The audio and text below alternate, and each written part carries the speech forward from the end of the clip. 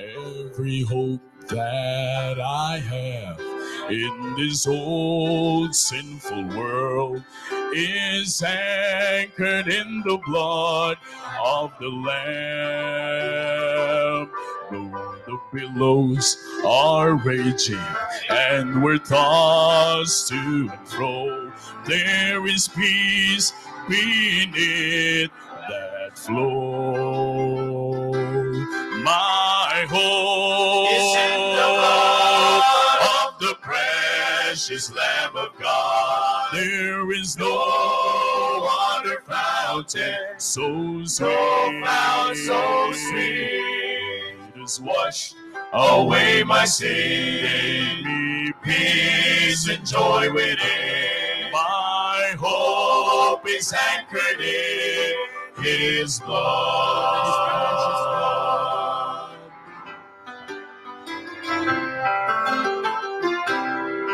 Only one thing will matter when time shall come tonight, when the treasures of this world won't mean a thing, but the joy of knowing Jesus will vanish all my fear, for He took away that sting.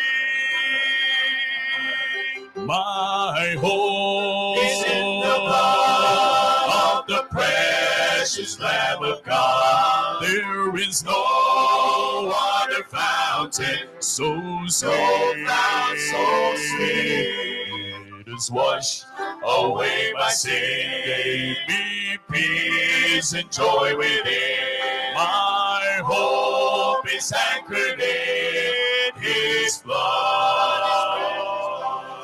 My hope is in the blood of the precious Lamb of God. There is no water fountain so sweet, so sweet, it has washed away my sin, gave me peace and joy within. My hope is anchored in His blood, His precious blood.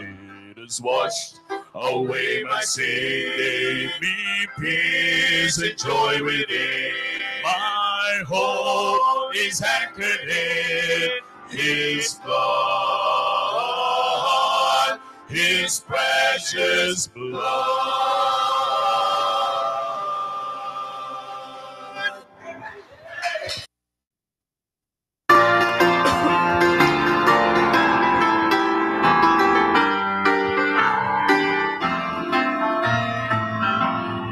There's a place of dazzling beauty no human eye had never seen, with gates of pearl and streets made with gold. It's a land of milk and honey. Oh, it's more than just a dream. It's a land of life beyond the crystal sea. It's a land of life where living is forever, where the sting of death will claim no victory. And we are nothing more than just a passing shadows, till we reach the land of living beyond the crystal sea.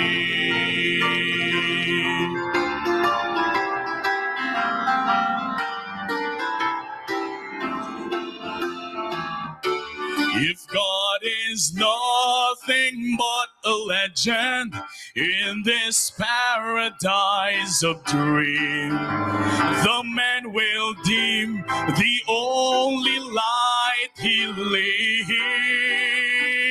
It It's a glowing walls of jasper, built by God's own hand. It's a land of life beyond the crystal sea. It's a land of life where living is forever, where the sting of death will claim no victory. And we are nothing more than just a passing shadows, till we reach the land of living beyond the crystal sea. And I call it home, where there is no night, home where the sun is the light, the place I've been dreaming of so long. Loved ones there to welcome me, but his sweet face will be the first I see. When my journey's over, I am going home. It's a land of life where living is forever, where the sting of death will claim no victory. And we are nothing more than just a passing shadows, till we reach the land of living, till we reach the land of living, till we reach the land of living beyond the crystal sea.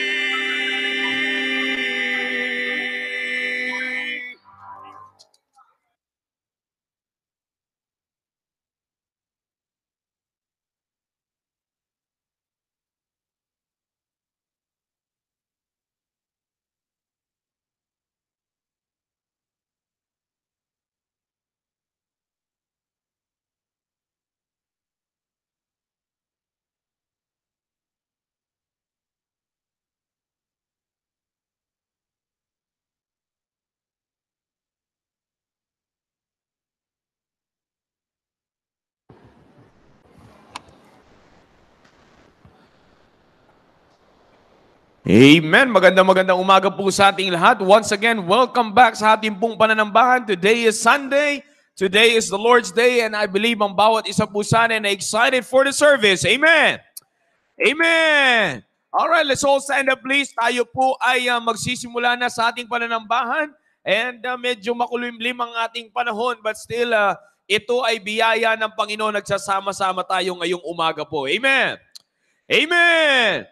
Gisingin na natin yung sarili natin sa pagsabi ng Amen. Amen. Yun. Amen. Bago po tayo dumako sa pagbabasa ng salita ng Diyos, why don't you just look around for a while habang konti pa lamang tayo, shake hands with one another and spread the good spirit para bago tayo magsimula ay may maayos tayong pananambahan. Alright? Sige, let's do it. Alright. Sige po. Yung iba po, ayaw talaga may pagkamay, no? Yung ayaw makipagkamay, kamayin nyo na lang. Sige po, wag po kayong mahiya. Yung nasa kabilang row, makipagkamay kayo sa bawat isa and make it sure na ma-enjoy nyo ang pananambahan. Alright? Okay, mga kapatid, if you're already done that, balik na po tayo sa ating mga upuan and open your Bibles in the book of Proverbs chapter 25. Proverbs chapter 25, dahil ngayon po ay June 25. Akalain niyo po, nasa last Sunday of the month of June na po tayo. Alright. Okay, so dahil ngayon ay June 25, babasahin po natin Proverbs chapter 25. Proverbs chapter 25, babasahin ko po ang verse number 1, basahin niyo po ang verse number 2, palitan po tayo sa pagbabasa till we reach the last verse which is verse number 28. Sabay-sabay nating babasahin yan. Alright? See po, Proverbs chapter 25. verse number 1. These are also Proverbs of Solomon, which the men of Hezekiah, king of Judah, copied out.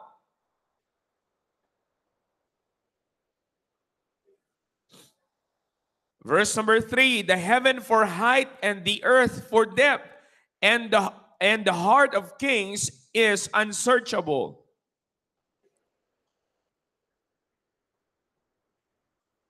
Verse number 5, take away the wicked from before the king, and his throne shall be established in righteousness.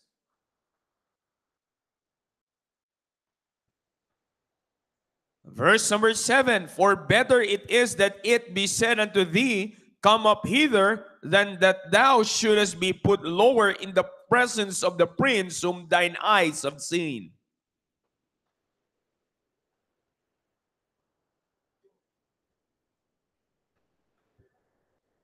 Verse number 9, lakas-lakasan po natin pagbasa. Verse number 9, debate thy cause with thy neighbor himself, and discover not a secret to another.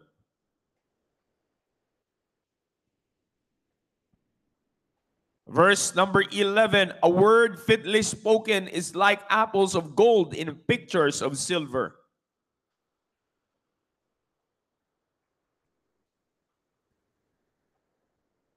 Verse 13, as the cold of snow in the time of harvest, so is a faithful messenger to them that send him, for he refresheth the soul of his masters.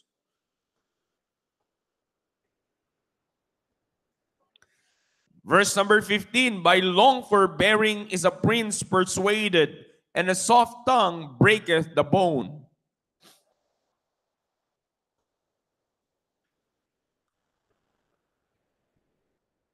Verse 17, withdraw thy foot from thy neighbor's house, lest he be weary of thee, and so hate thee.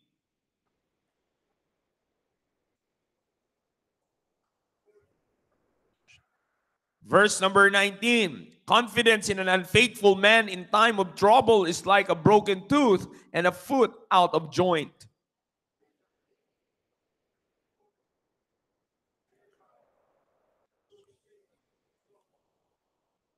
Verse 21, if thine enemy be hungry, give him bread to eat, and if he be thirsty, give him water to drink.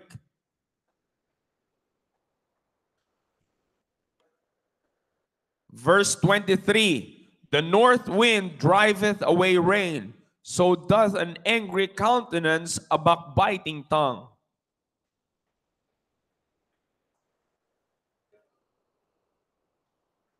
Verse 25, as cold waters to a thirsty soul, so is good news from a far country.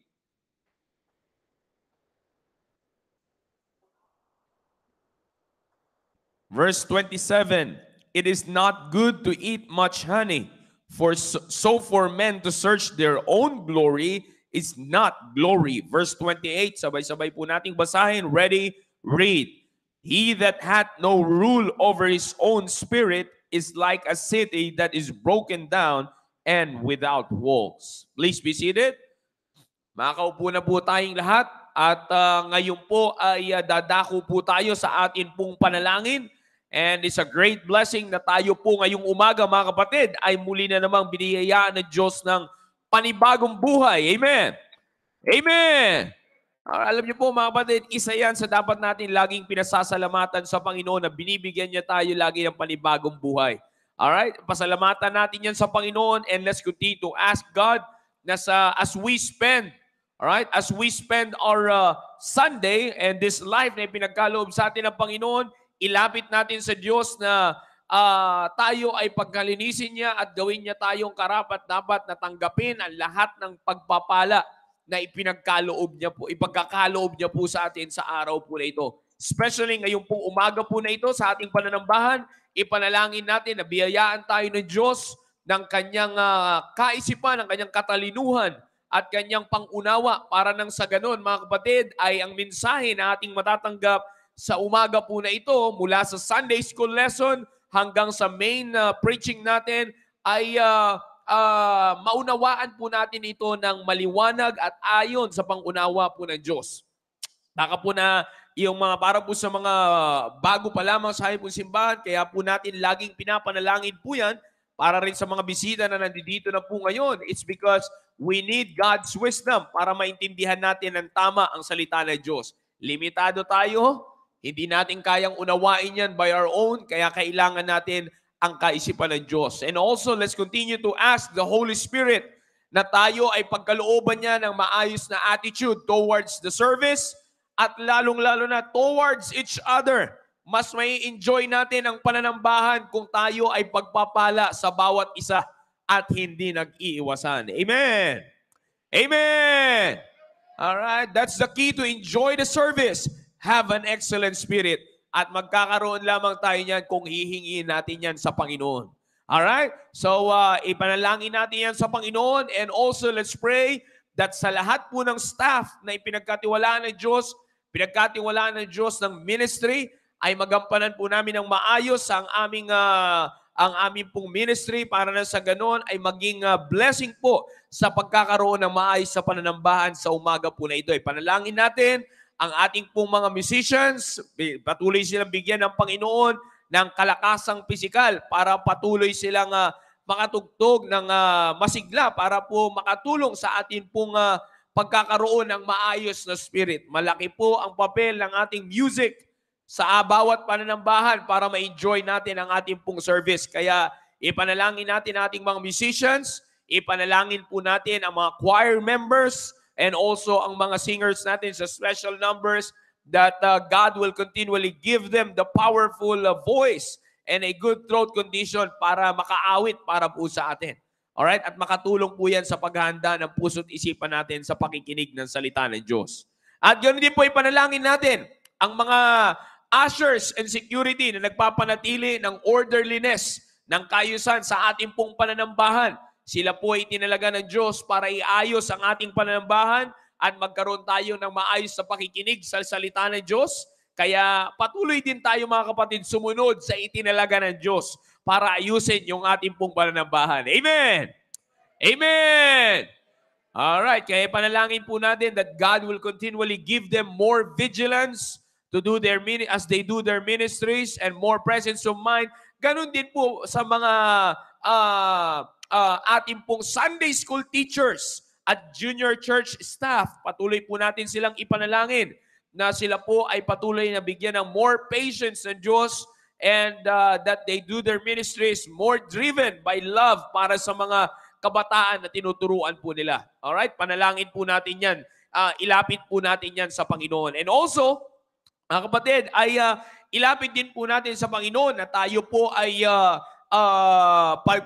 patuloy din pangunahan ng Panginoon yung atin pong mga staff na naka-assign po sa ating pong live streaming, po sa ating media team, patuloy po natin sila ipanalangin, and also sa ating audio system, na patuloy silang gamitin ng Panginoon para maging maayos ang ating pong mga live broadcasting po natin sa social media, and also ganun din po mga kapatid, pagdating po sa ating pong mga sound system para patuloy tayong magkaroon ng maliwanag na pakikinig sa salita po ng Diyos. And also, let's continue to pray for our brethren, mga kapatid, sa mga kapatiran po natin na sila pang bumabiyahe, pumunta po dito, ilapit natin sa Panginoon na sila po ingatan ng Diyos at makasama natin dito para ma-enjoy din nilang pagpapala ng Panginoon. And also, let's pray for a strong internet connection with no power interruption and system malfunctions. All right? So let's do it for a few minutes with our family or individually, even yung mga nasa Google Meet crowd natin, sa mga nasa virtual crowd, nasa Facebook at sa Google Meet. I would like to encourage you to pray and let's ask God for His blessing sa umaga po na pananambahan po natin. All right? Let's do it.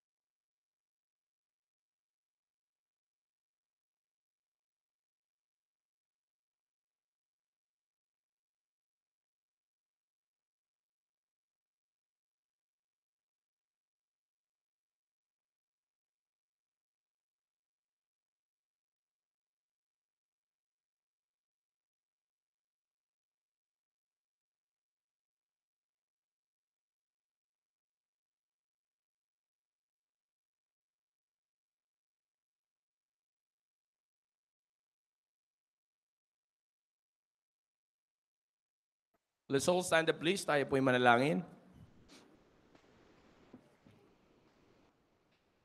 Let's pray. Dakilang Diyos na makapangyarihan sa lahat, maraming salamat po muli, Panginoon, sa panibagong araw na ipinagkaloob niyo po sa amin.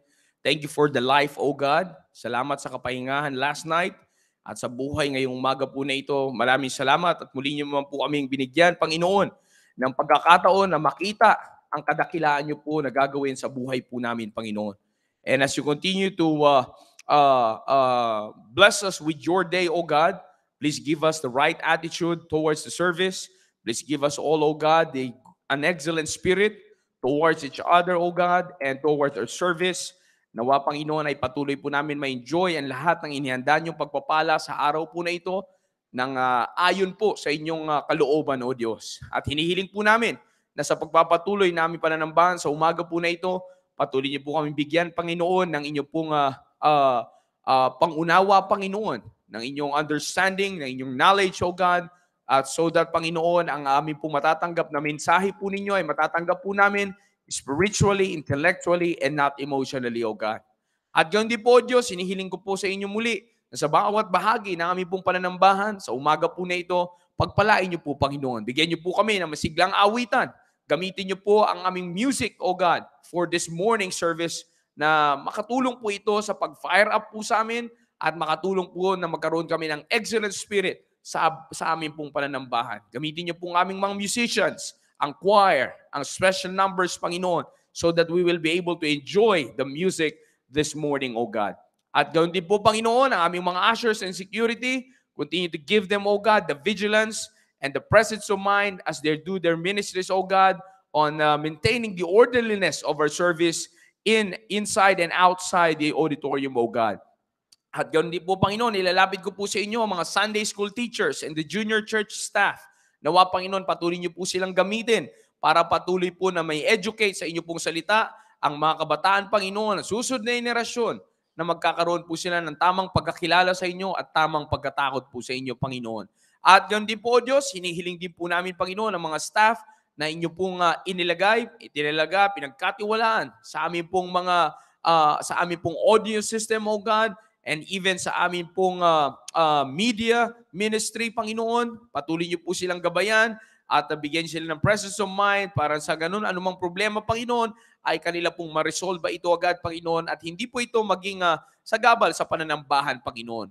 At hinihiling ko rin po, Panginoon, na patuloy niyo po, Panginoon, bigyan ng the same excitement, Panginoon, ang mga kapatiran po namin na nasa virtual crowd, Panginoon, mapa-Facebook Live, mapa-YouTube, and even sa Google Meet, Panginoon.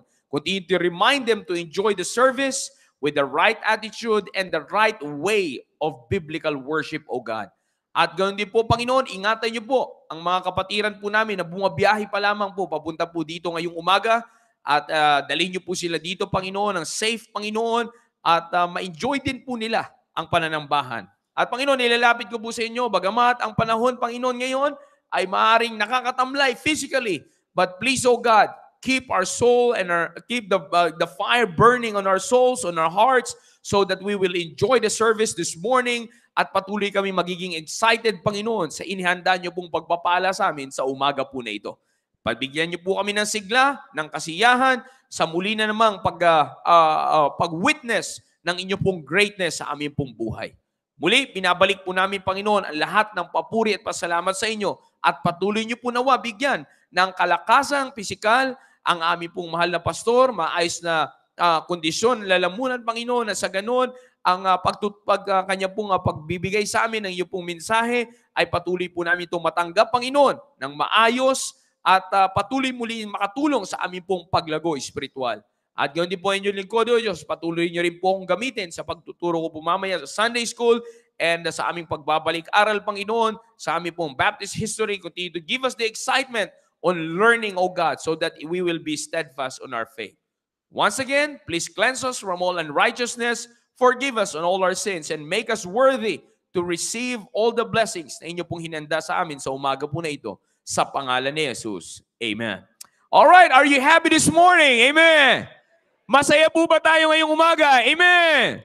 Alam niyo mo, makulimlim yung panahon. Kaya medyo yung iba ay siguro tinatamad pang gumising. No? Yung minsan, minsan patapos tayong manalangin, marami-rami na tayong tao dito ngayon sa loob ng auditorium natin. Pero bago tayo po tumuloy ulit sa ating pong awitan, katulad ng ginawa po namin kanina, sa mga kararating pa lamang, even sa atin, nakita natin may mga bago nang nakapaligid sa atin. Kamayan muna natin saglit yung nasa harap, likod, kaliwa, kanan, ngitian, batiin ang Happy Lord's Day, spread an excellent spirit para ma-excite po tayo sa ating service. Alright? Let's do it. Come on, let's do it.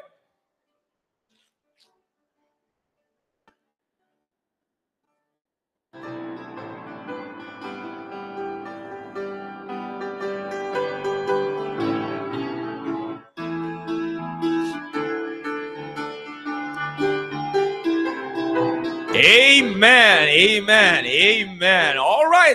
Now tayo po idadako na sa ating awitan, song number 23. Let's sing the song, My Sins Are Gone. Let's sing the song, My Sins Are Gone. Song number 23. But before we sing this song, gusto ko muna mga kapatid, kuhanin ang inyong atensyon. Sabi po dyan sa first stanza, you ask why I am happy, so I'll just tell you why, because my sins are gone. Nais ko po ipaalala sa bawat isa, sa pag-awit po natin ito, awitin natin ito ng masigla dahil sa ginawa ng Panginoon para tayo ay makapag-awit ng awiting My Sins Are Gone. Amen! Amen! All right, on the first stanza now, you ask why I am happy. Ready now, sing. You ask why I am happy, so I'll just tell you why. Because my sins are gone. And when I meet the scoffers, you ask me where they are. I say, my sins are gone. They're underneath the blood cross of Calvary. As more remove as darkness is from dawn. In the sea of God's forgetfulness, that's good enough for me. Praise God, my sins are gone. On the second, 'twas at the old-time altar where God came in my heart, and now my sins are gone. The Lord took full possession, the devil did depart. I'm glad my sins are gone. They're underneath the blood on the cross of Calvary. Come on, see it!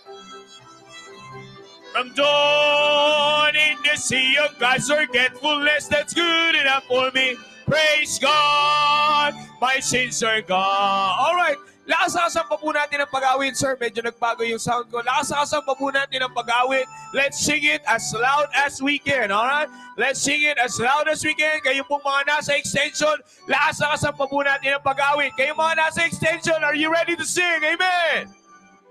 Kayo pong mga nandyan sa likod, handa na po ba kayong umawit? Amen! Marami pa ako nakikita ng kasimangot to. Alam niyo po, pag nandito kayo sa taas, makikita niyo lahat yan eh. Alright? Huwag po kayo malala, walang maniningil ng utang ngayon. Alright? On the third stanza now, ready, sing! When Satan comes to tempt me and tries to make me doubt, I say, my sins are gone. You got me into trouble, but Jesus got me out. I'm glad my sins are gone. Come on, sing it. They're underneath. Come on, sing louder. For remove as darkness is from dawn. In the sea of God's forgetfulness, that's good enough for me. Praise God, my sins are gone. On the last, I'm living now for Jesus. I'm happy night and day because, come on, sing it. Amen. My soul is filled with music. With all my heart I say, I know my sins are gone. They're underneath the blood on the cross of Calvary. As for remove as darkness is from dawn. In the sea of God's forgetfulness, that's good enough for me. Praise God, my sins are gone. Amen. One more song, song number 65. Song number 65 of our Songbooks Place at Calvary. My sins are gone because of Calvary. All right? Song number 65 at Calvary. Are you there? Amen. Are you there? Amen. All right, and the first stanza now sing. Years I spent in vanity and pride, caring not my Lord was crucified. knowing that it was for me He died on Calvary. Mercy there was great and grace was free. Pardon there was multiplied to me. There my burden soul found liberty at Calvary. On the same verse. By God's word at last my sin I learned. Then I tremble at the law I'd spurn, till my guilty soul imploring turned to Calvary.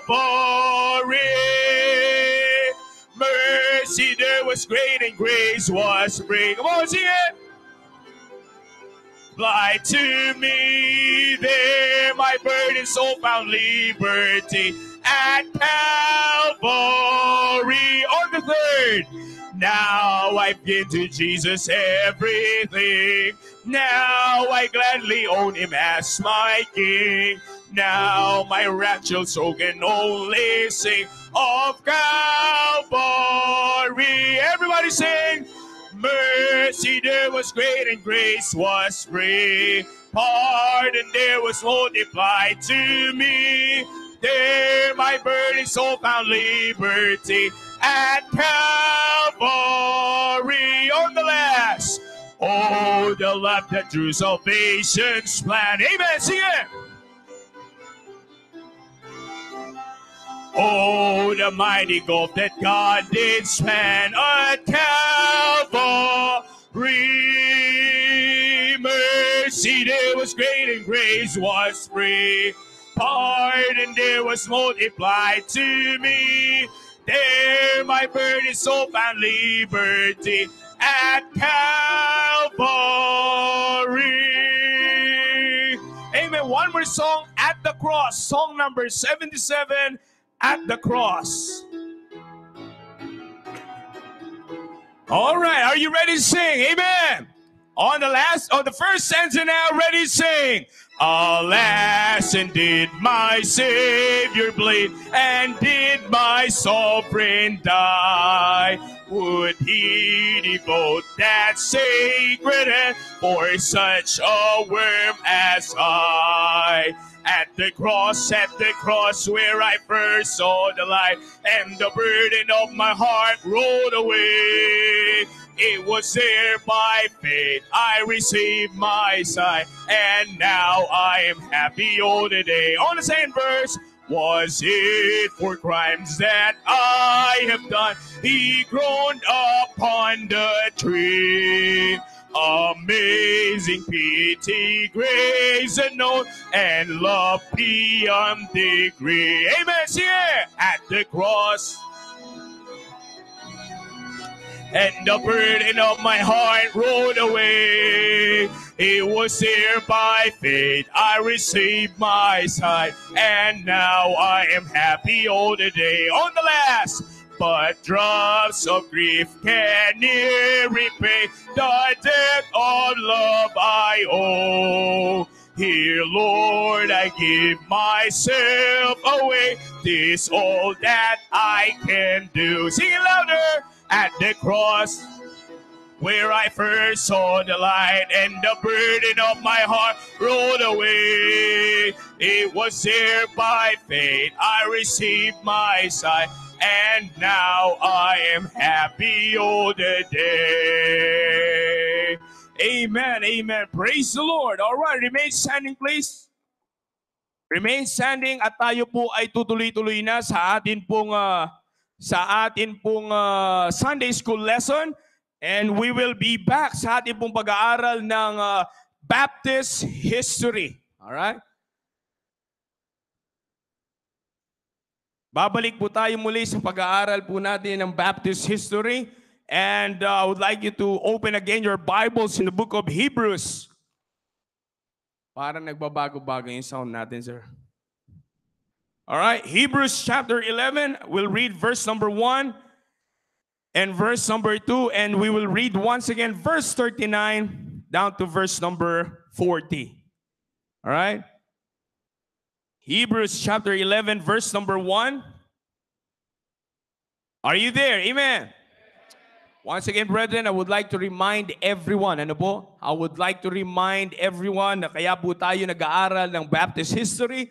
The main reason is for us to be steadfast on our faith.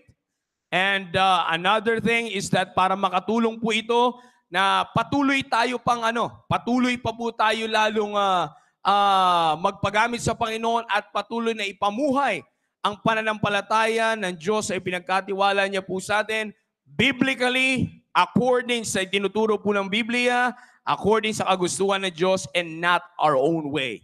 So that we will learn to live Christianity God's way and not man's way. All right? Hebrews chapter 11 verse number 1. Hebrews chapter 11 verse number 1. Now faith is the substance of things hoped for, the evidence of things not seen. Verse number 2. For by it the elders obtained a good report. Then let's go to verse number 39. And these all, having obtained a good report through faith, received not the promise. Verse 40.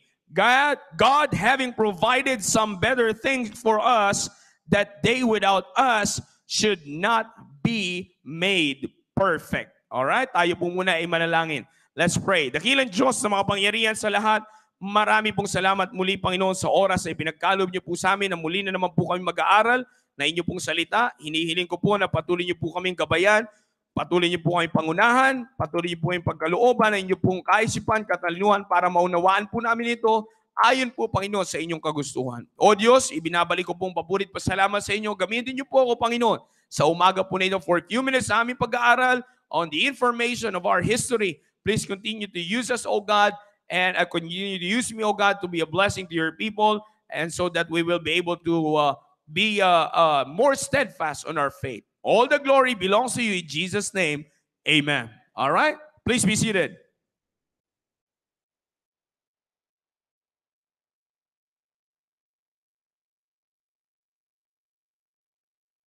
All right. So ngayon po ay last time, if you weren't able to remember, kung ano po yung ating pong pinag-aralan last time, nasa 4th century na po tayo. Nasa pag-aaral na po tayo ng Christianity in the 4th century. And last time po ay, of course, kasi meron tayong Sundays, meron tayong Father's Sunday, kaya meron tayong mga presentation by that time. Pero ngayon po itutuloy natin yung pag-aaral natin ng Baptist history, and we are already on the 4th century of Christianity. And sinabi ko sa inyo before na ang 4th century po, mga kapatid, ang 4th century, ito po yung simula ng terrible persecutions. Okay? This is the start. May mga persecutions na before, but this is the start of this century, is the start ng mas terrible pa, mas grabe pa na persecution and ng Christianity. And it's because ito yung kapanahunan na kung saan, mga kapatid, ay ang pinaka-kumakalaban na sa totoong Kristyanismo ay hindi lang basta ibang grupo ng pananampalataya or ibang grupo, alright? Ibang grupo ng paniniwala, kundi ang kumakalaban na sa mismong simbahan ng Panginoong Hesukristo ay walang iba kundi the government. You see, this is during this 4th century. Kaya nga po, mga kapatid, dito po ay talagang makakakita tayo ng mga personalities. Alright? Makakita po tayo dito ng personalities na kung saan talagang nanindigan sila para sa itinuturo ng New Testament faith and order ng simbahan. Kaya nga po, during this 4th century, mga kapatid, during this 4th century,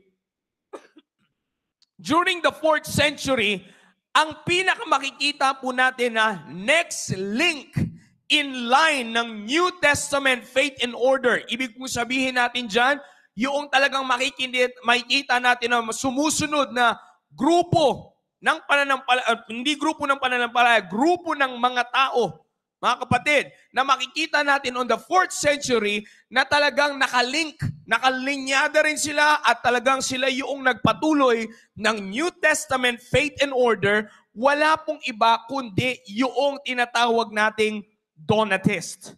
Alright? Nandoon na po tayo sa pag-aaral natin sa mga Donatist, sa mga tao na kung saan kinilala sila as the Donatist. Now, mga kapatid, ang bawat grupo ng mga tao na ito, mga personalities po na ito na pinag-uusapan natin, bawat century ay sila po ay nakikilala with a mark. Alright? Sila po ay nakikilala ng meron pong palatandaan.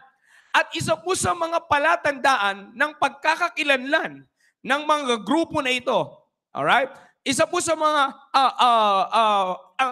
mga matinding talagang yung matinding pagkakakilanlan na naging palatandaan sa bawat naiwan na palatandaan ng mga tao na ito sa bawat century ay yung tinatawag po nating schism. Alright? Ibig po sabihin ng schism, yung pagiging separate. You see, yung pagiging hiwalay. You see, Diyan po sila nakilala sa pagiging iba. In other words, para mas madali po nating maunawaan, dito po yung panahon na kung saan sa bawat century, ito pong mga tao na ito ay kinilala sila sa kanilang kakaiba sa pamamagitan sa kanilang pagiging iba sa ibang grupo ng pananampalataya na tinatanggap ng karamihan. Like for example, babalik po tayo mga kapatid, babalik po tayo doon sa 1st century of Christianity. Of course, lahat ay sinimulan ng Panginoong Jesucristo. Sinong mga kasama niyo noon? The apostles and his disciples. Okay? And then going on to the 2nd century, at the closing of the 1st century, nung nawala na ang Panginoong Jesucristo, ipinagpatuloy na po yan ng mga apostles. Alright?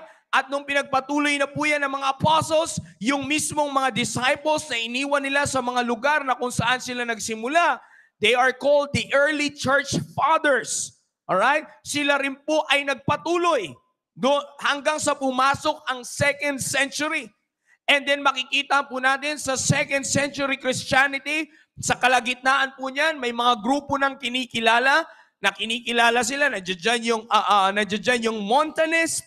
And then pagpasok ng 3rd century, nandiyan yung mga Novatians. And then pagdating ng 4th century, andiyan na po yung sinasabi ko po sa inyo ngayon na Donatist na sinimulan po natin pag-aaral. Alright? Now mga kapatid, lahat po itong mga tao na ito, sabi ko sa inyo kanina, bawat century, nag-iiwan po sila ng mark ng kaibahan nila sa ibang grupo ng pananampalataya na hindi sinimulan ng Panginoong Jesucristo. At kinilala po sila sa kanilang tinawag ito na schism. Okay? Yung schism po na yan, yung pagiging iba at pagiging hiwalay sa karamihan. See? Yan po ang binansag sa pagkakakilanlan sa mga grupo na nagdadala ng katuruan ng Panginoong Jesucristo. Like for example, 1st century, nung nawala ang Panginoong Jesucristo, sino nandun? The apostles. You see? Saan nakita ang kaibahan ng mga apostles sa pagiging hiwalay nila? Saan? Sa Pharisees and sa Sadducees. You see? Sino itong mga Pharisees and Sadducees na ito? Sila yung nagdadala ng Judaism and Gnosticism. You see, sila po yung mga natin ngayon na mga tradisyonal at mga intellectual kuno. You see, yan. Philosophical and traditional beliefs. Yan po yung Judaism and Gnosticism. You see? So sila po yung nagpatuloy niyan mga kapatid. Iba sila. Nakita yung mga disciples hanggang sa pumunta na po sa 2nd century, nandiyan na po yung Montanist.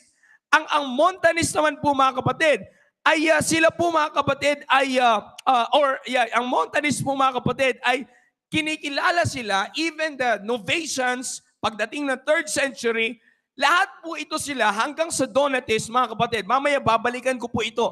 Lahat po sila ay kinilala sa isang schism na nagpapatunay, okay, na nagpapatunay at naninindigan sa church purity. So ang kumbaga yung kanilang pinaka-protesta, hindi po sila nagpo-protesta, I'm just using the word para makuha po natin. Yung kanilang iniiwan na lang, ito na lang, yung kanilang iniiwan na mark kada century is all about church purity. Because ang ginagawa po ng dyablo na persecutions at atake sa simbahan, pinapalabnaw niya ang simbahan na itinatag ng Panginoon Jesucristo at hanggang sa ito ay makompromise habang lumalao ng century para po anong pinaka-goal ng dyablo? Bakit niya pinapa-compromise ang simbahan?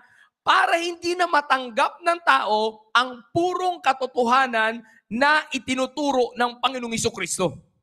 Nakuha niyo po mga kapatid? Kaya nga mga kapatid, yan po ay napakasimple lang. Bibigyan ko lang kayo ngayon. Ilagay natin sa panahon natin ngayon. Marami pong Baptist, pero hindi tayo lahat pare-parehas ng pinaninindigan. Bakit po nangyari yan? O kala ko ba kayo nagkiklaim ng tama? Sasabihin nila, bakit hindi kayo iisa? Bakit magkakaiba kayo? Isa lang po sa kadahilanan. Dahil wala nang ibang grupo ng pananampalataya ang ginugulo o nililigalig ng dyablo na may daladala ng katotohanan maliban lang sa Baptist churches. Yan po ang pinakamagandang tingnan nating katotohanan dyan. Nakakalungkot man na marami pong tumaliwas, marami po ang nalinlang, kaya na-compromise sila, hindi ngayon na ipapasa ang New Testament faith and order ng simbahan. Yan po ang pinaka-goal ng dyablo. Kaya niya po pinapalabnaw at ginugulo ang simbahan. Simula pa sa simula. You see, gusto niyang palabnawin ang katuruan ng Panginoong Jesucristo. Ganyan po ang pinaka-goal niya. Kaya nga po, sabi ko po sa inyo last time, tinuro ko po sa inyo last time, like for example, pagdating po sa Montanist, you see, yung Montanist po sa 2nd century, ang schism na ang schism na ang pagiging kakaiba nila during their century is yung kanilang pagpo-promote ng true spirituality ng simbahan. Pagdating sa 3rd century, nandyan yung Novatian. Ano naman ang schism ng Novatian? Yung kanilang church discipline controversy. You see? Church discipline, sa loob naman po yan. At pagdating naman sa Donatist, ang schism naman sa Donatist is yung ecclesiastical authority controversy. Yan po yung pinaliwanag ko last time na kung saan itong ecclesiastical controversy na po ito, pinag-uusapan dito kung sino ba dapat ang pinakaulo ng simbahan. Dahil sabi ko nga po sa inyo, during this 4th century, dito po nakilala yung Donatist sa kanila pong ecclesiastical authority controversy, yung tinawag yan na Donatist schism. Kaya po yan tinawag sa kanyan because yaan pong katuruan na ipinopromote or pinaninindigan ng mga Donatist na ecclesiastical authority, yan po ay naging reaction against the establishment of the hierarchy ng state church. Na during this time, mga kapatid, kung babalikan natin yung timeline na binigay ko po sa inyo from the very beginning, eto na po yung kung saan nandito yung power of papacy. Para po sa mga bisita po namin, hindi po kami nagtuturo dito. Sabi ko sa inyo kanina kung ano yung pakay natin. Hindi po kami nagtuturo dito para manira na ibang grupo ng pananampalataya. Itinuturo po namin ang information ng atin pong ng Baptist history para malaman nyo po, hindi po namin ito gawa. Ito po ay recorded historically. Pag sinabi pong power of papacy, ito po yung, para mas maintindihan natin, ito po yung kalakasan, pag-usbong at kalakasan ng Katolisismo. See? So, ibig mo sabihin, on this 4th century, this was the time na sila po ang nakilalang state church. Okay? Sila po ang kinilalang state church. And during this time, their power, bilang isang state church, sila ngayon ang gusto nilang maging pinakaulo ng Christianity on this century. Kaya nga sabi ko po sa inyo kanina, ito po yung panahon na kung saan ang mga Baptist churches ay nakasumpong ng matinding, terribling persecution. Bakit? Akalain nyo nga naman, ano ba naman ang laban ng isang simbahan na ganito kontra sa simbahan na kinikilala ng gobyerno. Sinong may mas malakas na kapangyarihan? Earthly. You see? I mean, sinong may mas malakas na power pagdating sa mundo during that time? Siyempre, nakapanig sa kanila. You see? Nasa kanila yung government authority. Sumakay sila sa government authority. You see? So, kita nyo mga kapatid, kaya nga, dyan po nakilala ang mga Donatist sa ecclesiastical authority schism. You see? Doon sa kanilang pagiging kakaiba kasi sila lamang ang grupo ng pananampalataya na kung saan nag-pursue na hindi pwedeng hawakan ng state ang simbahan. You see that? Now, sino po yung leader? Binanggit ko po last 2 Sundays ago. The leader was Donatus, 355 AD. You see? Si Donatus po is a North African bishop. Okay? At siya po ang nanguna dito po sa schism po na ito. At ang schism po na ito ay nagsimula at nakilala during 311 AD in Carthage, North Africa.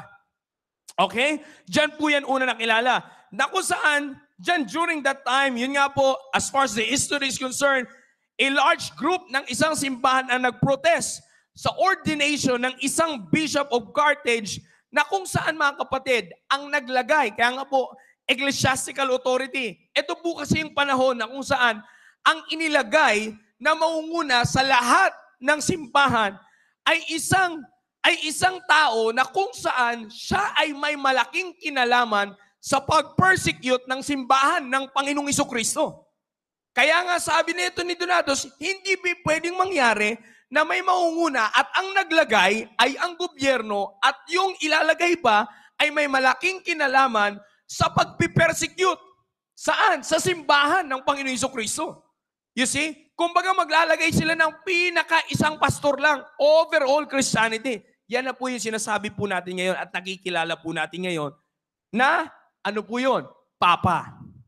Okay? So, ibig ko po sabihin, yan po yung tinatawag nating Pope. Makikita na po natin yan ngayon. Inuulit ko po, I'm not saying this and we're not teaching this para manira, but primarily to give the truth. Actually, from the very beginning, may pinakita po ako sa inyong historical record that even Cardinal Husius believe na kung hindi pinagpapatay ang mga Baptists during these centuries, mas marami tayo sa panahon natin ngayon. Cardinal po ang nagsabi nun. Alright? Tuloy po tayo sa pag-aaral po natin. Now, like I said, yan po ang naging status mga kapatid. Dahil ito pong si Donatus, siya po ang nagkaroon ng first, siya po yung siya po yung pinakaunang leader na kung saan nag-appeal kay Constantine the First. Na kung saan kilala po natin yan, hindi po yan yung napapanood po ninyong si Constantine. Hindi po yan yun. You see, iba pong istorya yan. At pinapakita po dyan, makikita nyo, talagang pinapakita na savior yung pinoportray sa kanya. Sa kadahilanan na yun yung pinortray niya at pinangalandakan niya during this century na siya yung nakakita ng isang simbolo sa langit at siya yung nagsabi na ganito. Kaya siya yung kinilala tuloy na dahil siya yung nagsabi na siya yung nakakita ng simbolo mula sa langit ng isang cross. Kaya siya kinilala tuloy na siya yung talagang in-endowed leader of Christianity mula sa langit. Pero mga kapatid, wala pong katotohanan yon. Hindi po ganun magtalaga ang Diyos ng authority sa kanya pong simbahan. Alright? So, bagamat na nag-appeal po siya kay Constantine the First, to make the story short, wala pong nangyari sa kanya pong pag-appeal. Kaya nga po, ang pinaka-move na ginawa is that kinilala ang kanilang movement ng Donatist Schism as the Great Separatist Movement na kung saan nag-cover ng whole North Africa. At sabi ko sa inyo, last Sunday, ito po ay tumagal yung movement po na ito, yung Donatist movement po na ito, yung grupo na ito, ay tumagal po ito hanggang sa pumasok po ang kapanahunan ng mga Muslims. Alright? So, tsaka na po tayo dadako dyan. Hindi po tayo muna pupunta dyan. Pinakita ko lang po sa inyo yung span noong separatist movement. Now, punta po tayo sa doctrines. Kaya pinag-aaralan po natin yung information ng Donatist ngayon. Punta po tayo sa doctrines of the Donatist. In many ways, mga kapatid, as far as the history is concerned, kinilala po ang Donatist that they are similar to the Novatians. So makikita nyo mga kapatid, no? Yung Novatians naman ay sanga rin po yan ng mga Montanist. Na ang mga Montanist ay naging, ang leader po ng Montanist ay isa rin pong na-save during the ministry of the disciples of the Lord Jesus Christ. Na kung saan, of course, ibabalik na naman natin, kanino naman ang galing ang katuruan ng mga disciples? Of course, sa Panginoong Hesukristo. So, natitrace back natin, pabalik sa Panginoong Hesukristo. Now, tingnan niyo po mga kapatid, kinilala po ang Donatist similar. Bakit?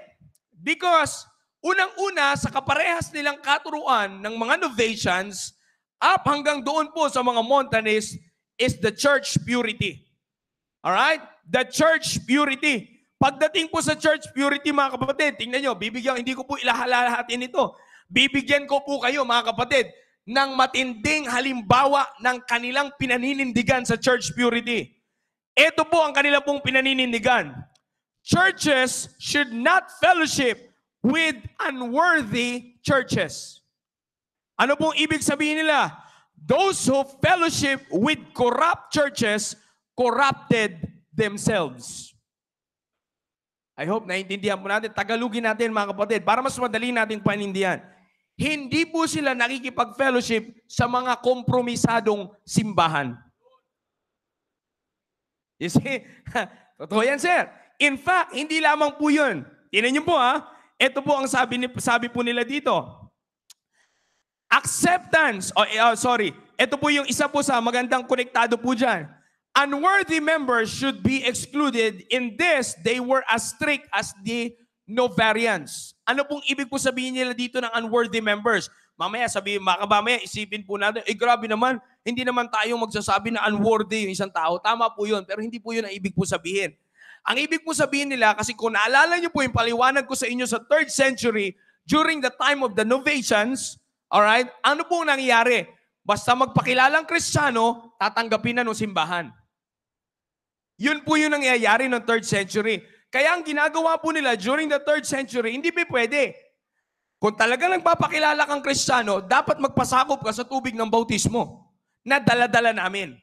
You see that? Yan po yung nangyayari noon. So, sa madalit sabi, parehas sila ng matinding paninindigan sa church purity.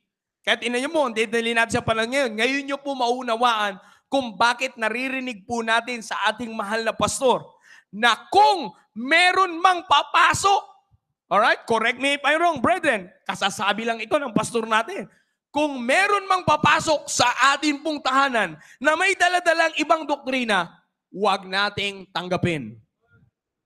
You see? Hindi ko po yan sasabihin dito kung hindi po yan sinabi ng ating mahal na pastor. You see? Bakit? Kasi po, going back to the century, 4th na po tayo, yun ang kanilang pinaninindigan. Kanino nila natutunan? Ibabalik na naman natin. Babalik tayo sa Novatians, babalik tayo sa Montanist, babalik tayo sa early church fathers, which are the students or the disciples of the apostles. You see? Kanino natutunan ng apostles? Maliwanag. Kanino? Sa Panginoong Hesukristo. Sino ba nagtuturo na walang hindi nakikipag the darkness doesn't have anything to do with light. You see? Wala po tayong mariringgan na turo niyan maliban po sa Panginoon Hesukristo. Tuloy po tayo. Now, ito po yan. Yung church purity po na yan, ang nangyari po is this. Yung Donatists po, they maintained, all right? They maintained during their time in North Africa, dahil dyan po sila nagsimula, na-maintain po nila that they are, in history, they are the ones known who maintained on the 4th century as the only kind of true church in North Africa dahil sa paninindigan nila sa church purity. I hope nagkakaintindihan tayo mga kapatid. Ang gawin po natin mga kapatid, maganda to na ma-picture out natin yung pinaka-application na nito sa atin. Kasi hindi pa natin yung pag-uusapan dito, pero makita po natin ngayon dito as we go on to the with the informations ng mga forefathers, dapat nasasalaminan na natin yung sarili po natin dito. Alright? Tuloy-tuloy tayo. So ayan mga kapatid, may babasahin po ako sa inyo na isang record, historical record, na may sinasabi regarding their stand on church purity. Basahin ko po sa inyo. Alright? History of the Christian Church. Yung volume 3 po ito. Alright? Volume 3 ng isang libro about the history of the Christian Church. The Donatist controversy was a conflict between separatism and Catholicism. Okay? Now, sabi po dito, between the idea of the church as an exclusive community of regenerate saints and the idea of the church as a general Christendom of state and people. It revolved around the doctrine of the essence of the Christian church and in particular of the predicate of holiness. So kita nyo po, ang sinabi po sa history, yung paninindigan po ng Donatist, ito po yung maliwanag na paninindigan, the idea of the church as an exclusive community. Saan natin may ihalim tulad yan sa verse? Pero ba tayo sinasabi as an exclusive community? Maalala niyo po yung sinabi po sa book of Peter, if I'm not mistaken, we are a what? Peculiar people. Nakunawaan niyo ba yung pinag-uusapan natin? I hope you're still following. Amen. Alright? Second, tuloy po tayo. Second doctrine na meron ng Donatist na pinanghawakan, separation of church and state. Separation of church and state. They denied the right of the state to persecute on behalf of the establishment ng tinatawag na church. Because the state, during this time, ay nag-establish ng state church. At ngayon, ginagamit nila yung establishment na yun to persecute the true church. Akalain nyo po, labo, no? Ang tindi ng ginagawa po nila. Ito po, babasahin ko po sa inyo. Tingnan nyo po ha. Maganda po itong nasa history rin po dito na nakasulat po dito. Sabi po dito, the dispute, alright, maganda po ito eh. By the way, dito po, makikita po natin, ito po yung sabi niya dito, the disputes between the Donatists and Catholics were at their height when Constantine became fully invested with imperial power. Now, may papaikling ko po kasi medyo mahaba-haba po ito eh. Pero maganda po kasi maintindihan natin eh. Ito po yung question nila. What has the emperor to do with the church? What have Christians to do with the kings? What have bishops to do at court? Constantine, finding this authority questioned and even set at naught by these Baptists, listened to the advice of his bishops and court and deprived, ito pong ginawa nila sa Donatist, and deprived the Donatists of their churches. This persecution was the first which realized the support of Christian emperor, and Constantine went so far as to put some of the Donatists to death. You see, nag-result na po because of this paninindigan, because of this doctrine of separation of church and state. Ano po nangyari? This resulted to their persecution hanggang sa kamatayan. Now, third, apat lamang po ito. Pangatlo, ano po yung kanilang pinaninindigan? Scriptural baptism. Alright? Scriptural baptism. Ano po ang nakita sa kanila dito? They rebaptize. Okay? They rebaptize all who came to them from the Catholic Church. They only baptize what? Believers. And they baptized by immersion. Sino nagtuturo nun? Sino ang binabautismuhan? Who is the right candidate for baptism? Saved. Ano ang proper way of baptism? It pictures the death, burial, and resurrection of the Lord Jesus Christ. Therefore, it should be what? Immersion. Pinagpasakupan ng Panginoong Hesukristo nung pumunta siya kay John the Baptist. At pinatunayan ng Ama na yun yung tama. Bakit? Anong sabi niya pagkatapos niyang sumunod sa tubig ng bautismo? Anong sabi ng Diyos Ama sa Panginoon Jesucristo? This is my beloved Son of whom I am well pleased. Magtatanong pa ba tayo mga kapatid? Bakit doon lang sa okasyon na yun sinabi ng Panginoon ng Diyos Ama na siya ay well pleased with His Son? Because He followed the right way of biblical baptism. Maliwanag po mga kapatid. I hope wala pong mahirap intindihin dyan. So mga kapatid, scriptural baptism, isa sa mga stand. Yung Donatists po, they rebaptize all persons coming from professing communities. Yung po yung sinasabi ko sa inyo kanina, na kahit na nagsabi sila at nagpapakilalang Kristiyano, pag pumunta sa kanila, they rebaptize them. They recheck once again. Bakit? Because alam na nila na meron ng isang umuusbong na simbahan na nagpapakilalang Kristiyano rin kahit hindi naman totoong Kristiyano. You see? Medyo konti na tayo sa pag-amen. Mukhang ilag na tayo sa pag-amen. Nababawasan na tayo ng Kristyanismo. You see? Marami yatang kinakabahan na sa pagiging Baptist. Now, tingnan niyo po mga kapatid. Sabi mo, actually, sinabi po dito, isa na namang historical record. Alright? The Donatists and the Novatians or Novatianists, actually ang nagsabi na po neto, ang nagpatunay na po neto ay isa pong French historian. Ang pangalan niya po ay Crispin. Okay? The Donatists and Novatianists ay very nearly resembled each other in doctrines and discipline. Bakit? Because holding together, they are holding together in the following things. Inisa-isa po. First, purity of church members by asserting that none ought to be admitted into the church, but such are visibly true believers and real saints. Secondly, for purity ng church discipline. Kanino galing yun? Sa Novatians. Donatist na yung pinag-uusapan natin, mga kapatid. You see? Nasa 4th century na tayo. Yung binabanggit na kaparehas nila ay nasa 3rd century. You see? So second, because of church discipline, purity of church discipline. Thirdly, independency of each church. And fourthly, they baptize again those whose first baptism they had reason to doubt. You see, sabi po dito, they were consequently termed re-baptizers and Anabaptists. Sa mga tuwid, mga kapatid, etong grupo po na ito, mula po sa 2nd century, in fact, from the 2nd century, mula sa Montanists, Novatians, and the Donatists, sila na po actually on the 4th century was all named as Anabaptist. Hindi po umusbong na merong isa na namang grupo ng Anabaptist. The reason why nagkaroon ng Anabaptist because of these 3 groups na kung saan nagre-rebaptize ng mga nagpapakilalang Kristiyano na alam nila na mali yung kanilang bautismo.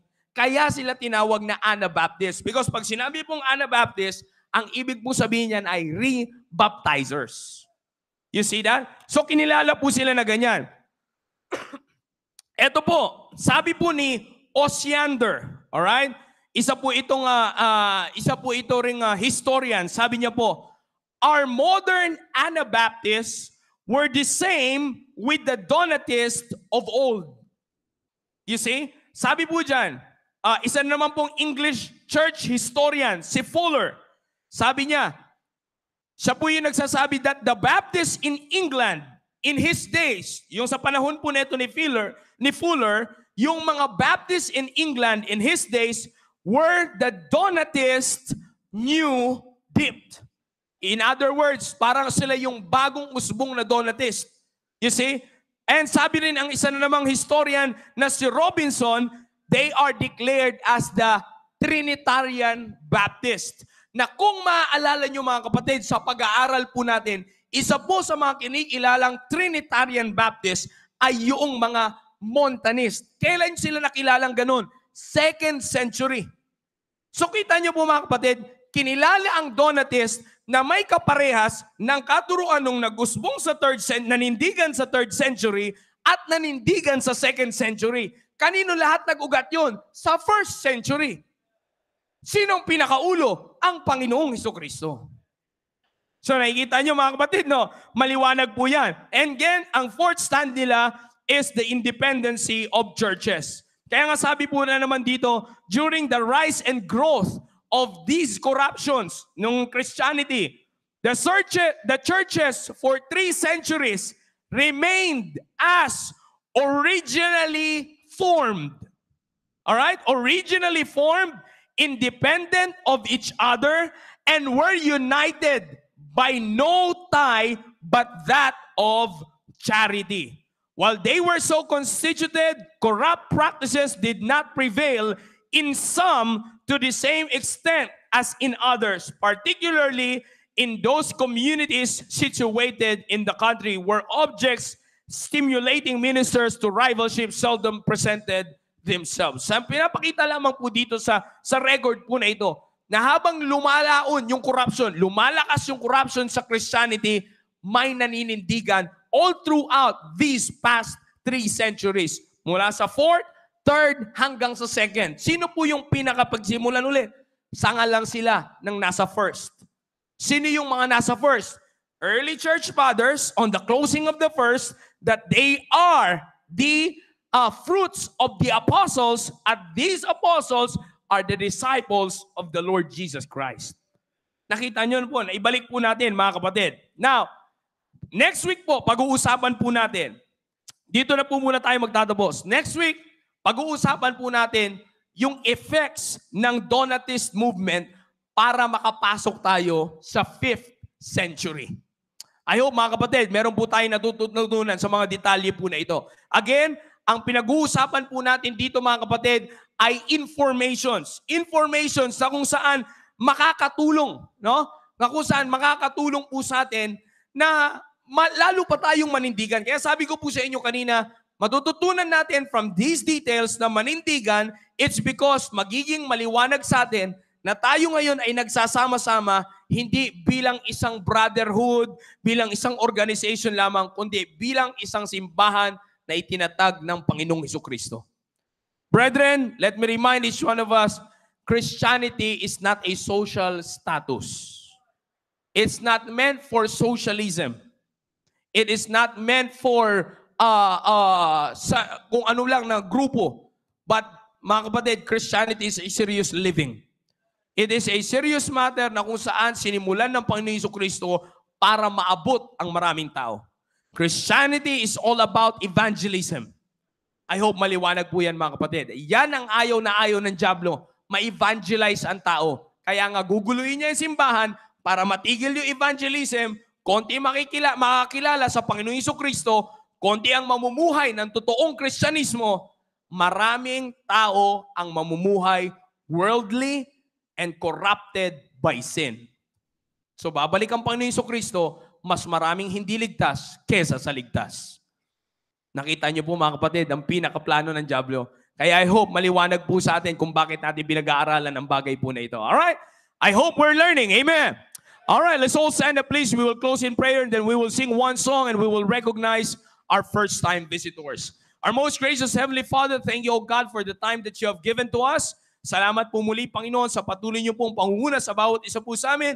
Keep us, O God, help us to keep our spirits enjoying, O God, and happy as we continue learning and growing from our service this morning. All the glory belongs to you. In Jesus' name I pray. Amen. All right, remain standing, please, and we will sing one song and we'll recognize the first-time visitors. Amen. Magandang umaga po sa inyo lahat. Everybody get your psalm, please. Open it on page number 296. Let's sing this song, The Old-Fashioned Way.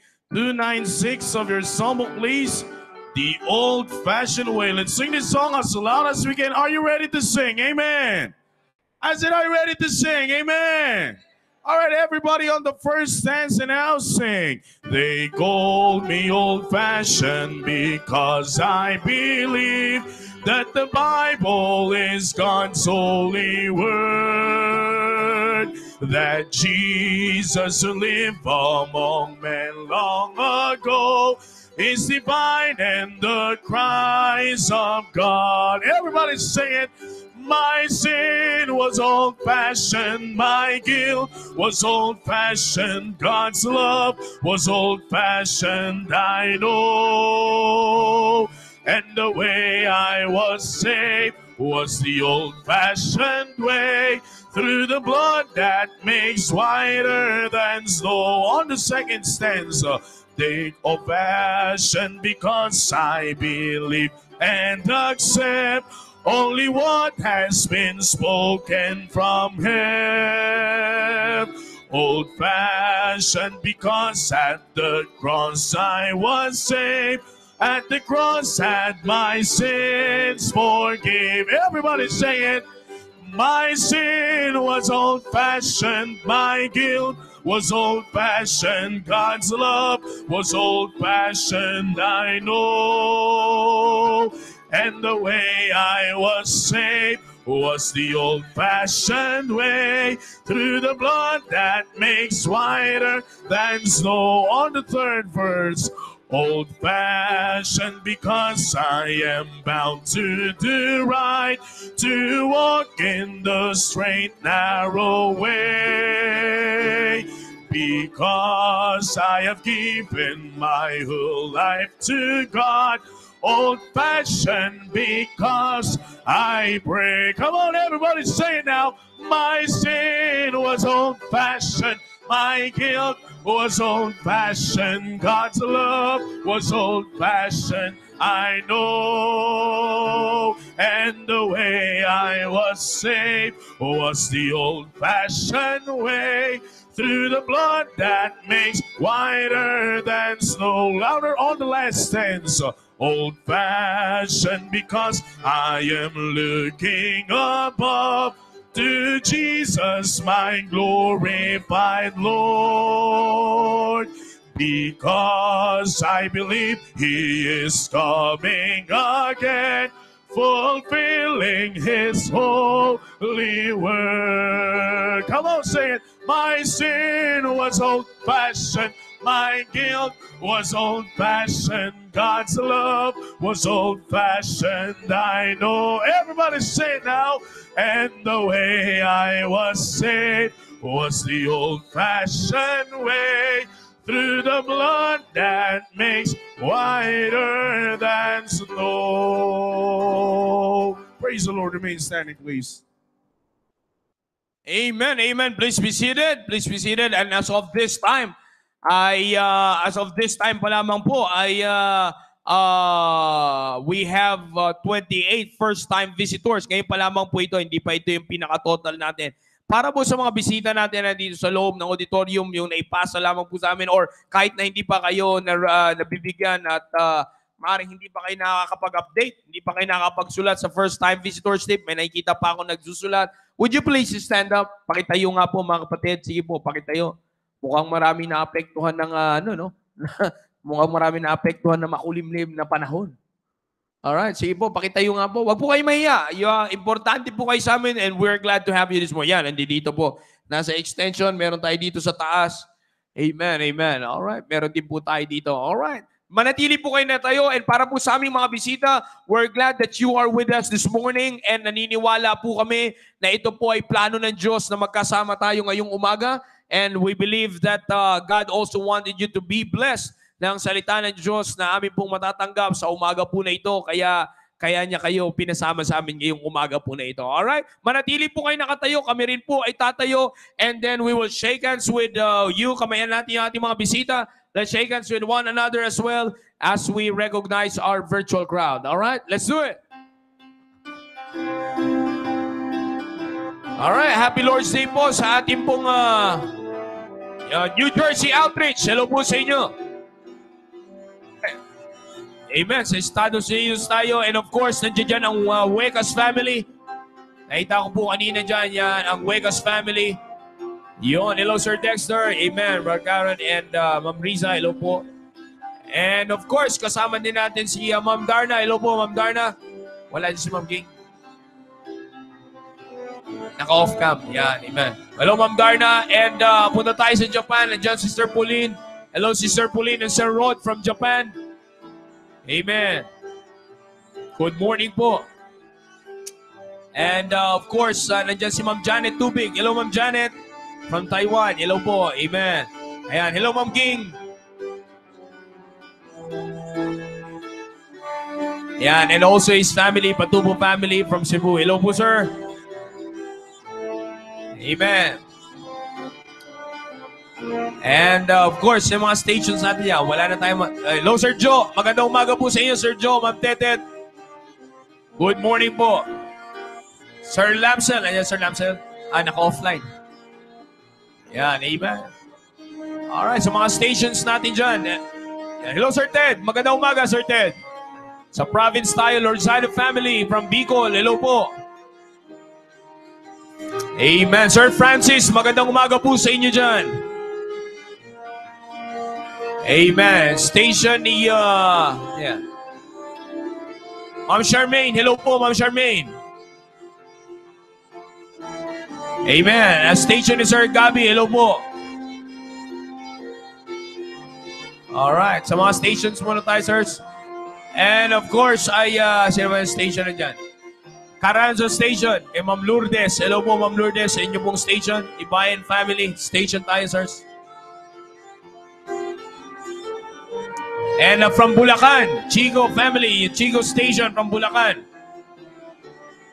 Amen.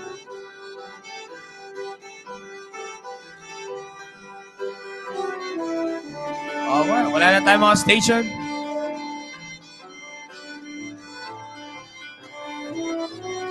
Amen, amen. Alright.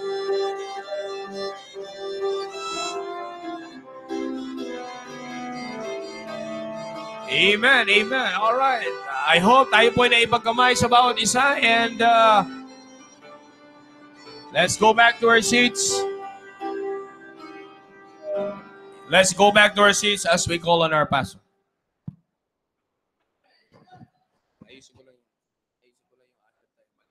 All right, good morning. Thank you. May be seated. Well, I hope you enjoyed that lesson, mga kapatid. Amen. Alam nyo, napakahalaga na maunawaan po natin yan. No? Kasi ang pinakamaganda, mga kapatid, ang pinakamaganda yung malaman natin kung ano yung stand natin, bakit tayo pupunta sa church, bakit tayo nag-aaral ng salita ng Diyos. You know, sabi ko nga sa inyo, ang simbahan is not about religion. It's about biblical education. Yan ang wag natin kakalimutan, mga kapatid. Kasi ang dami na nating edukasyon, pero kulang tayo sa edukasyon ng salita ng Diyos. Kaya nagkakaproblema ang ating bansa, nagkakaproblema ang ating pamilya, kulang tayo sa pagkaalam ng salita ng Diyos. Yan ang kailangan natin. See?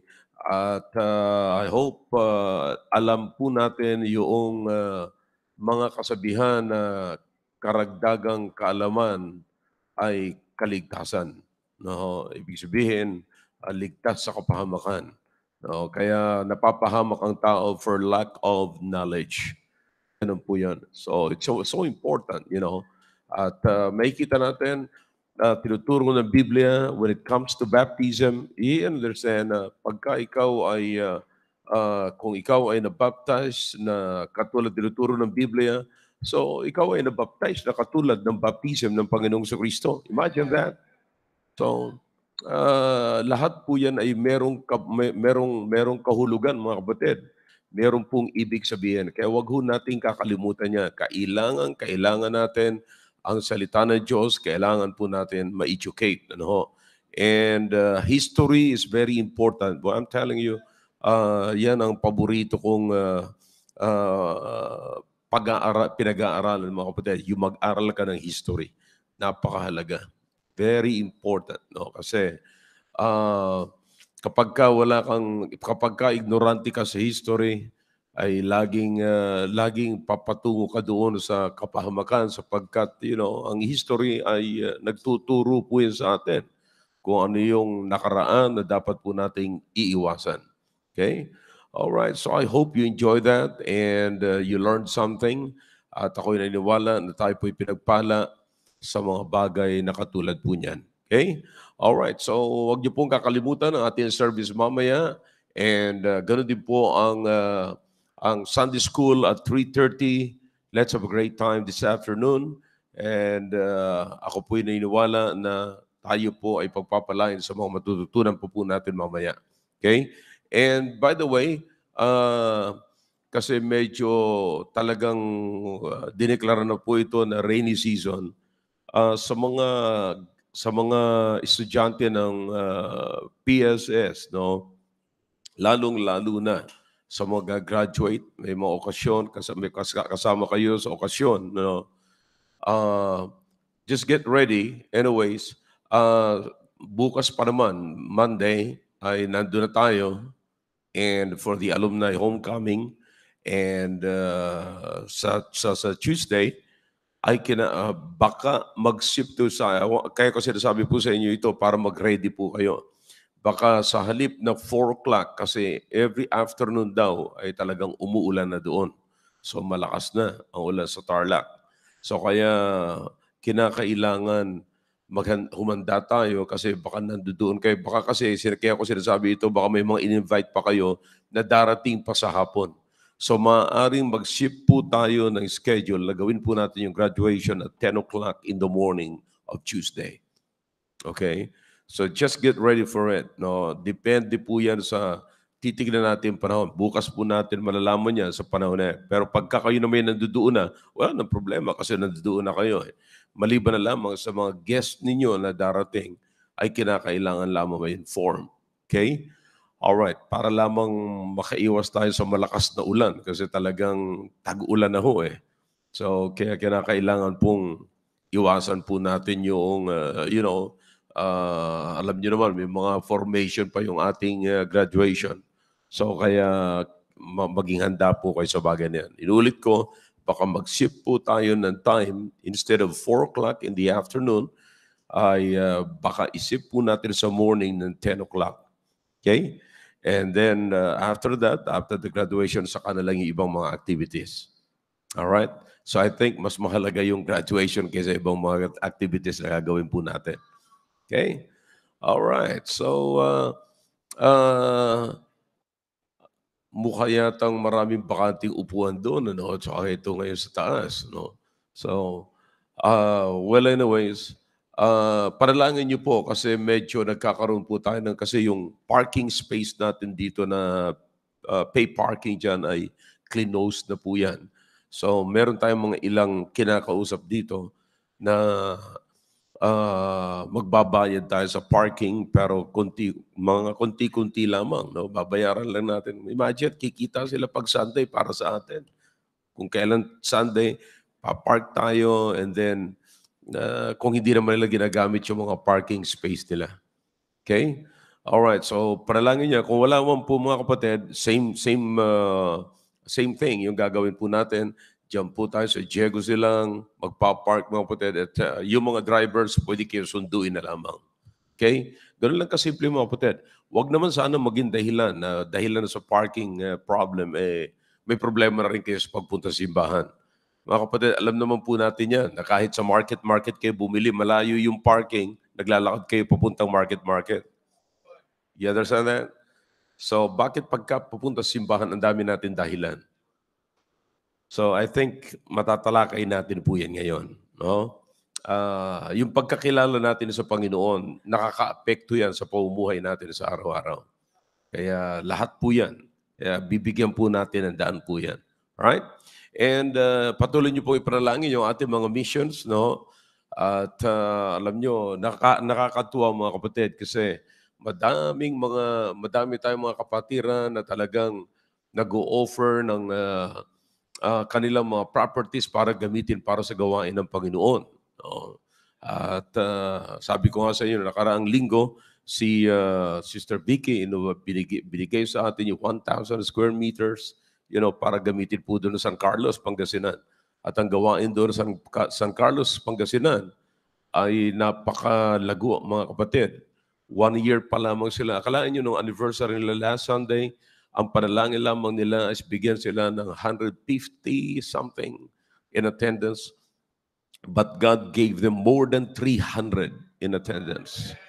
So God doubled it. See? Yeah. So, talagang marami tayo mga kapatiran na masisipag, mga missionary na masisipag sa gawain ng Panginoon. By the way, mamaya ay hindi muna natin makakasama yung mga missionaries natin mamaya, no, mamayang gabi, no, mamayang hapon, sapagkat meron tayong preparation. Alam ko yung mga estudyante ay aalis kayo bukas na madaling araw para sa alumni homecoming, you know.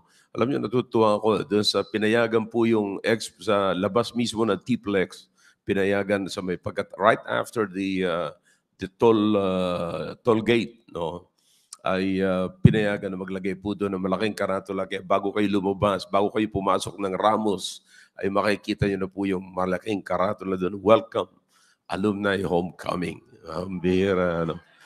At nakakatuwa naman.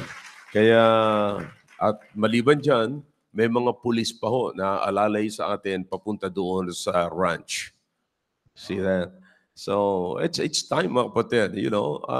Minsan, kanina pinag-uusapan natin dito sa Baptist history, because of ignorance, you know, yung government nung araw, wala pang separation of church and state nung araw. So, pagka merong ang state dineklara na ito yung religion of the state, hindi ka pwedeng magpasok ng ibang religion or else you will be persecuted.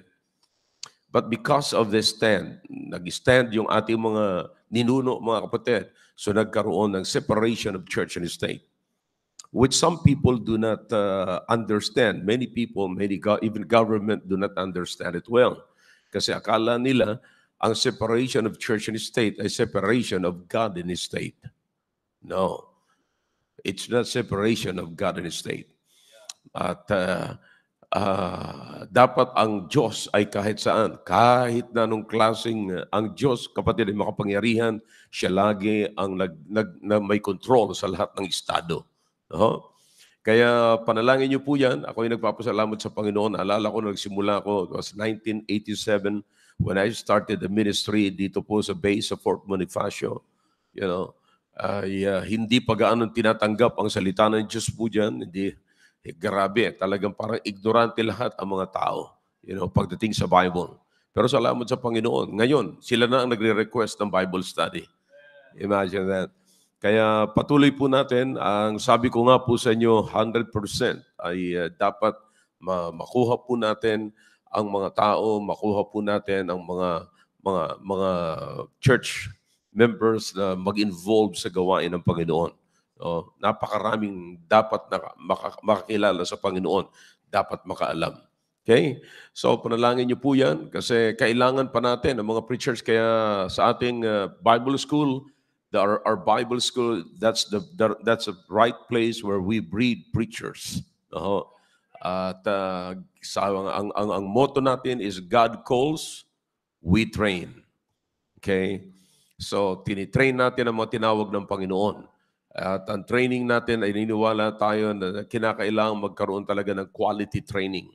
Hindi lamang basta training, kundi quality training. Yan ho ang kailangan natin. At kaya kung ngayon, if you cannot make it here, you cannot make it outside from here.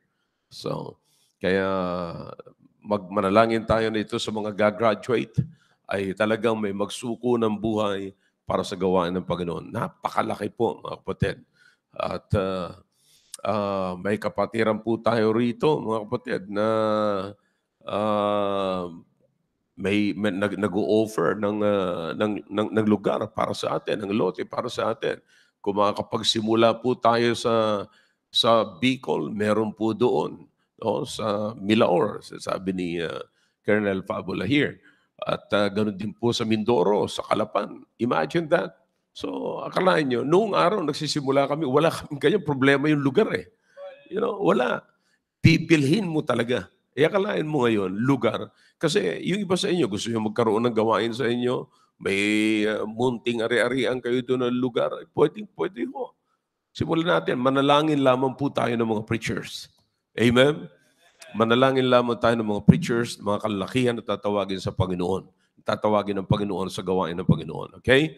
Alright, so don't miss it. Mamayang hapon po, mga kapatid, ay don't miss. Sapagkat mamayang hapon, meron po akong mensahe na ako'y naniniwala na last Sunday night and na-bless po kayo and mamayang hapon, there are some doctrinal controversy ngayon na that is creeping among churches. Na maraming nililito, mga kapatid. Maraming nililito. Kaya mamaya, liliwanagin ko po yan sa inyo. Okay? So don't miss that. At ako'y naniniwala na kayo po yan kailangan natin. Tandaan niyo po yan. Pag pumunta kayo sa simbahan, wag yung parang punong-puno tayo ng kung anong kababalaghan na mangyayari, no, natatayo ang balahibo at mangingisay kayo. No, it's all about intellect. Pag pumunta kayo sa simbahan, sikapin ninyo na meron kayong matututunan. Right? Huwag kayong lalabas na wala kayong napulot sapagkat pagka lumabas kayo na wala kayong napulot, lalabas kayo rito, nakatulad pa rin kayo ng dati. It is what we understand, mga kapatid. No? What we are learning and what we understand na siyang nagbabago ng buhay natin. Hindi yung pagpasok mo sa simbahan. No? Walang magagawa. Kahit nagaano kaganda ang simbahan, pag hindi wala kayong natutunan dyan, walang mababago sa inyong buhay. Okay? So I'm clear, mga kapatid. All right? So that's why don't miss it. It's coming this afternoon, you come back. At ako'y niniwala na pagpapalain po kayo ng Panginoon. Okay? All right. So this time we will ask the ushers to please come and we will have our regular offering as we always do every service. Again, I'd like to encourage everyone to give your tithes, members, give your tithes and offering and also your commitments. No? Para sa mga bisita po namin, nais ko pong sabihin sa inyo na dito po sa aming simbahan, meron po kami regular offering dito, pero wag po kayong mag-alala, hindi po ito sa pilitan, hindi po kayo mapapahiya, kung hindi po kayo makapagbigay, sapagkat naunawaan po namin na maaaring hindi kayo handa tungkol sa bagay na ito. But if you want to be a part of this ministry, anumang halaga na ilalagay niyo po sa offering envelope, yan po'y pasasalamatan po namin at sinisiguro po namin sa inyo, yan po'y gagamitin po namin para sa gawain ng Panginoon. Again, sa mga members, let's give our tithes and offering and let's always be a part of our ministry.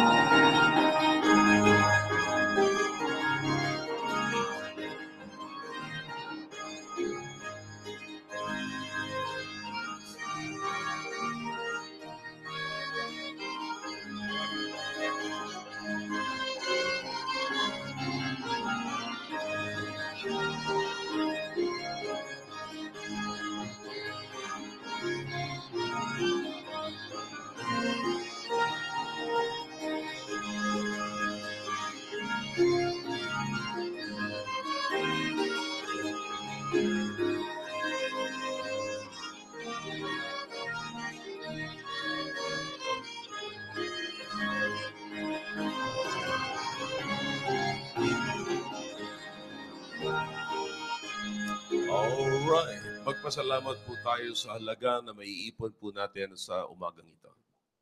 Tayo po'y manalangin. Dakilang Diyos, magpalang Ama, Diyos na makaparingin sa lahat. Kami po'y nagpupuit magpasalamat sa oras na pinagkaloob niyo po sa amin upang papurihan po kayo at pasalamatan po kayo sa lahat ng pagpapala namin natanggap. Salamat po Lord sa Sunday School this morning na muli na lang po nag-increase ang aming knowledge at ginamit niyo po si Sir Jao. At salamat din po sa aming mahal na pastor na patuloy niyo pong ginagamit mightily sa inyong dakilang gawain upang masustain ang pangangailangan namin spiritual. Ngayong umaga po kami dadako sa pagbibigay namin tithes, commitment at offering. Dalangin po namin ng bawat isa ng inyong mga anak na magsisipagbigay, patuloy niyo pagpalain. At gayon din po ang mga walang kakayang magbigay, bigyan niyo po silang hanap buhay upang sa susunod na pagbibigay, magkaroon po silang part sa inyong dakilang gawain. Salamat po, patuloy niyo pong bigyan ng pusong pagkumaba, pusong maroon ng bawat isa as we listen po ang preaching this morning. Binabalik po namin sa inyo po pasalamat sa matamis na pangalan ni Jesus. Amen.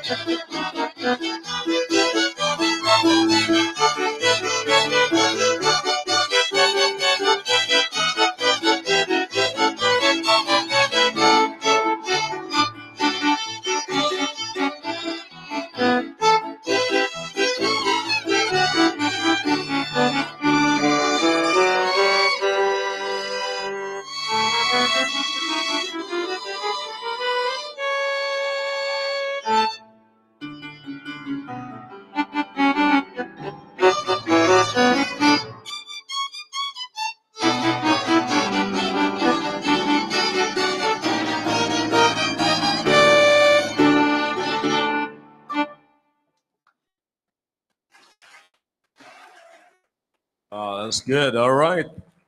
Okay, shall we all stand, please, and let's sing one more song that we will hear the choir, the special, and the preaching this morning. Amen. Let's sing this song, Revive Us Again, page number 90 of your psalm book, please. Revive Us Again. Let's sing this song as loud as we can. Amen. On the first stanza, everybody now sing. We praise thee, O God, for the Son of thy love, for Jesus who died and is now gone above. Hallelujah, thine the glory. Hallelujah, amen. Say it. Hallelujah, thine the glory. Revive us again. On the second verse, we praise thee, O God, for the Spirit of light, who has shown as our Savior and scattered. Come on, let me hear you sing it. Hallelujah, amen. Hallelujah, thine the glory. Revive us again. All glory and praise on the third. All glory and praise to the Lamb that was slain, who hath borne all our sins and hath cleansed every stain. Hallelujah, thine the glory. Hallelujah. Come on, sing it. Hallelujah, thine the glory. Revive us again. Louder on the last stanza. Revive us again. Fill its heart with thy love. May its soul be rekindled with fire from above. Hallelujah, thine the glory. Hallelujah, amen. Hallelujah, thine the glory. Revive us again. Amen. Please be seated.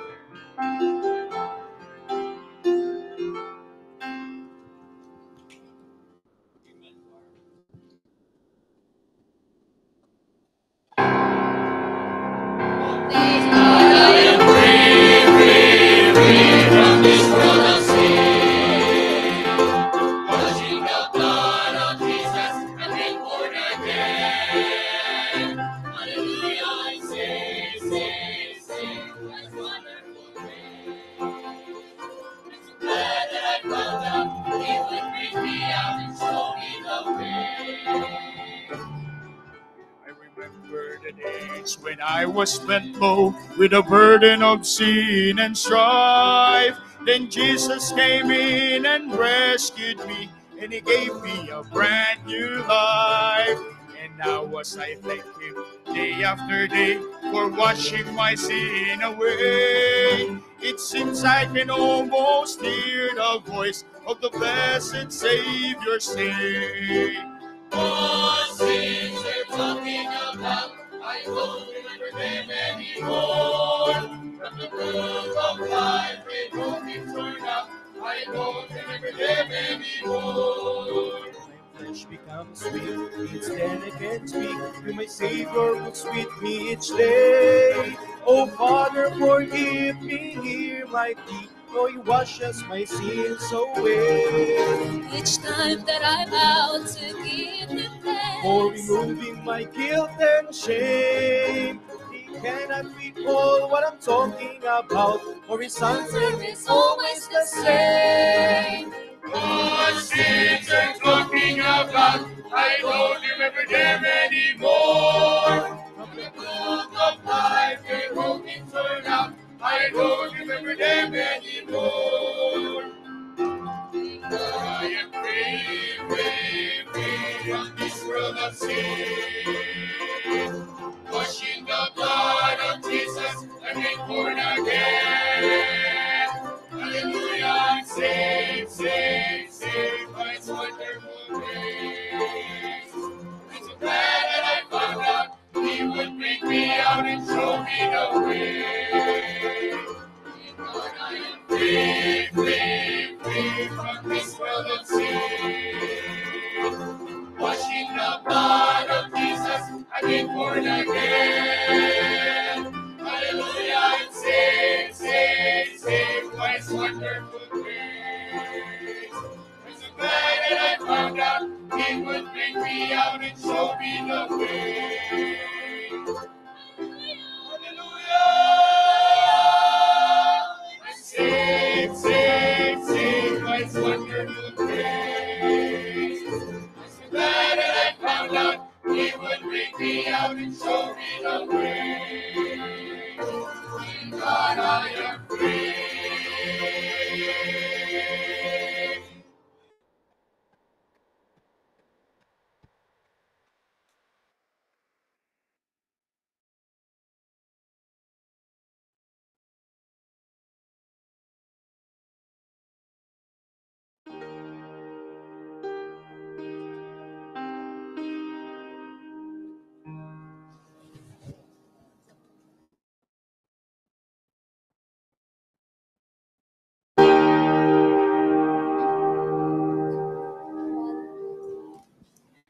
Oh, by and by, oh, by and by, when I reach that home beyond the sky, far from the land of worry and pain, sickness will never come again.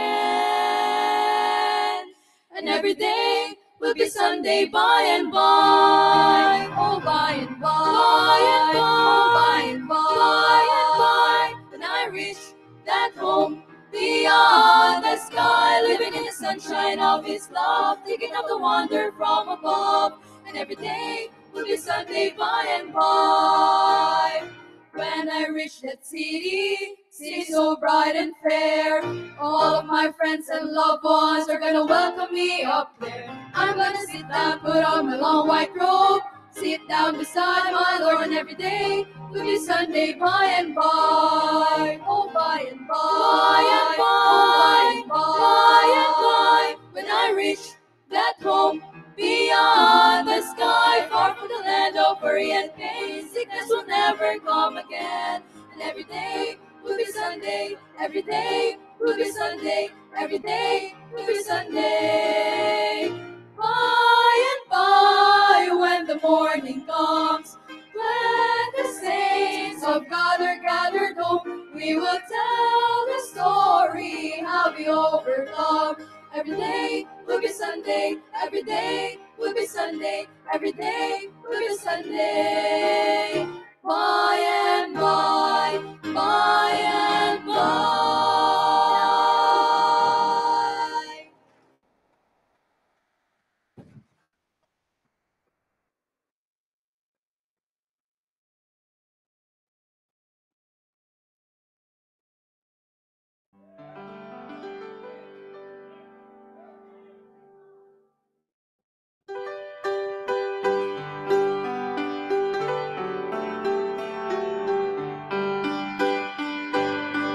Unmerited favor from the Savior is the reason I'm here today.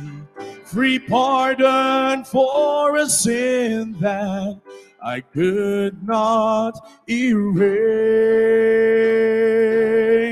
Unconditional love from God above when He sent down His Son to die.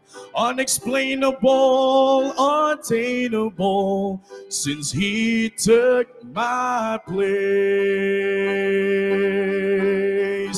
Grace so amazing, grace that's still saving. Without it, I know where I'd be.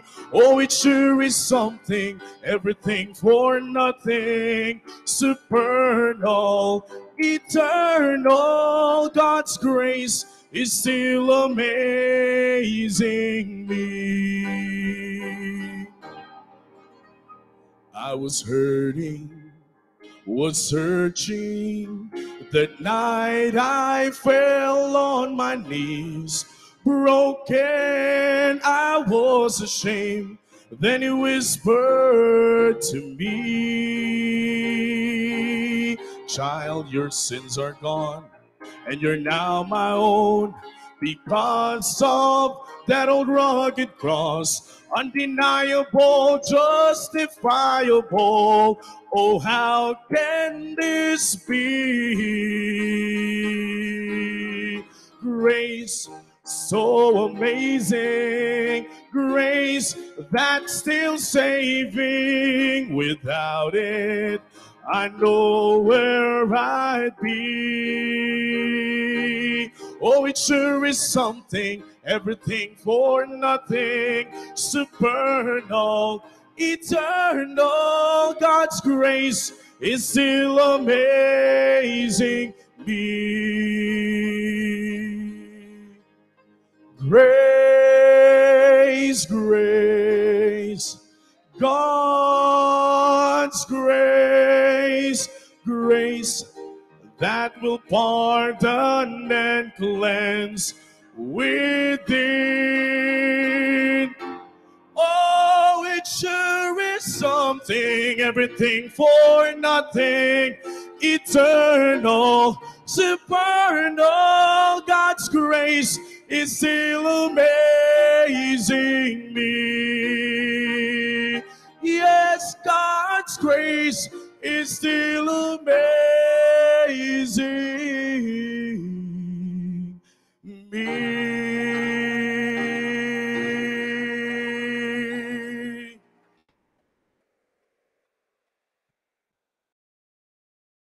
Thank God for His grace. Amen. Salamat na lamang na may Diyos tayo na punong-puno ng biyaya. All right, shall we all stand please and let us turn our Bibles in the book of Daniel. If you don't know where it is, hanapin niyo lamang po yung Ezekiel. It's almost in the New Testament, na papunta na ng New Testament, mga kapatid. Ezekiel, Daniel. If you know where Isaiah is, malapit na rin po kayo doon. So just keep going. Daniel. That is page 1109 in my Bible. All right. Hindi ko lang alam kung anong klaseng Bible meron po kayo. All right. Daniel chapter 3. We will begin reading from verse number 15 down to verse number 18. But yung istorya po ay patungkol lahat sa chapter 3. Ito po. All right. At are you with me now? All right. Kayo po nasa likod? All right. Kayo nasa taas? Amen. All right.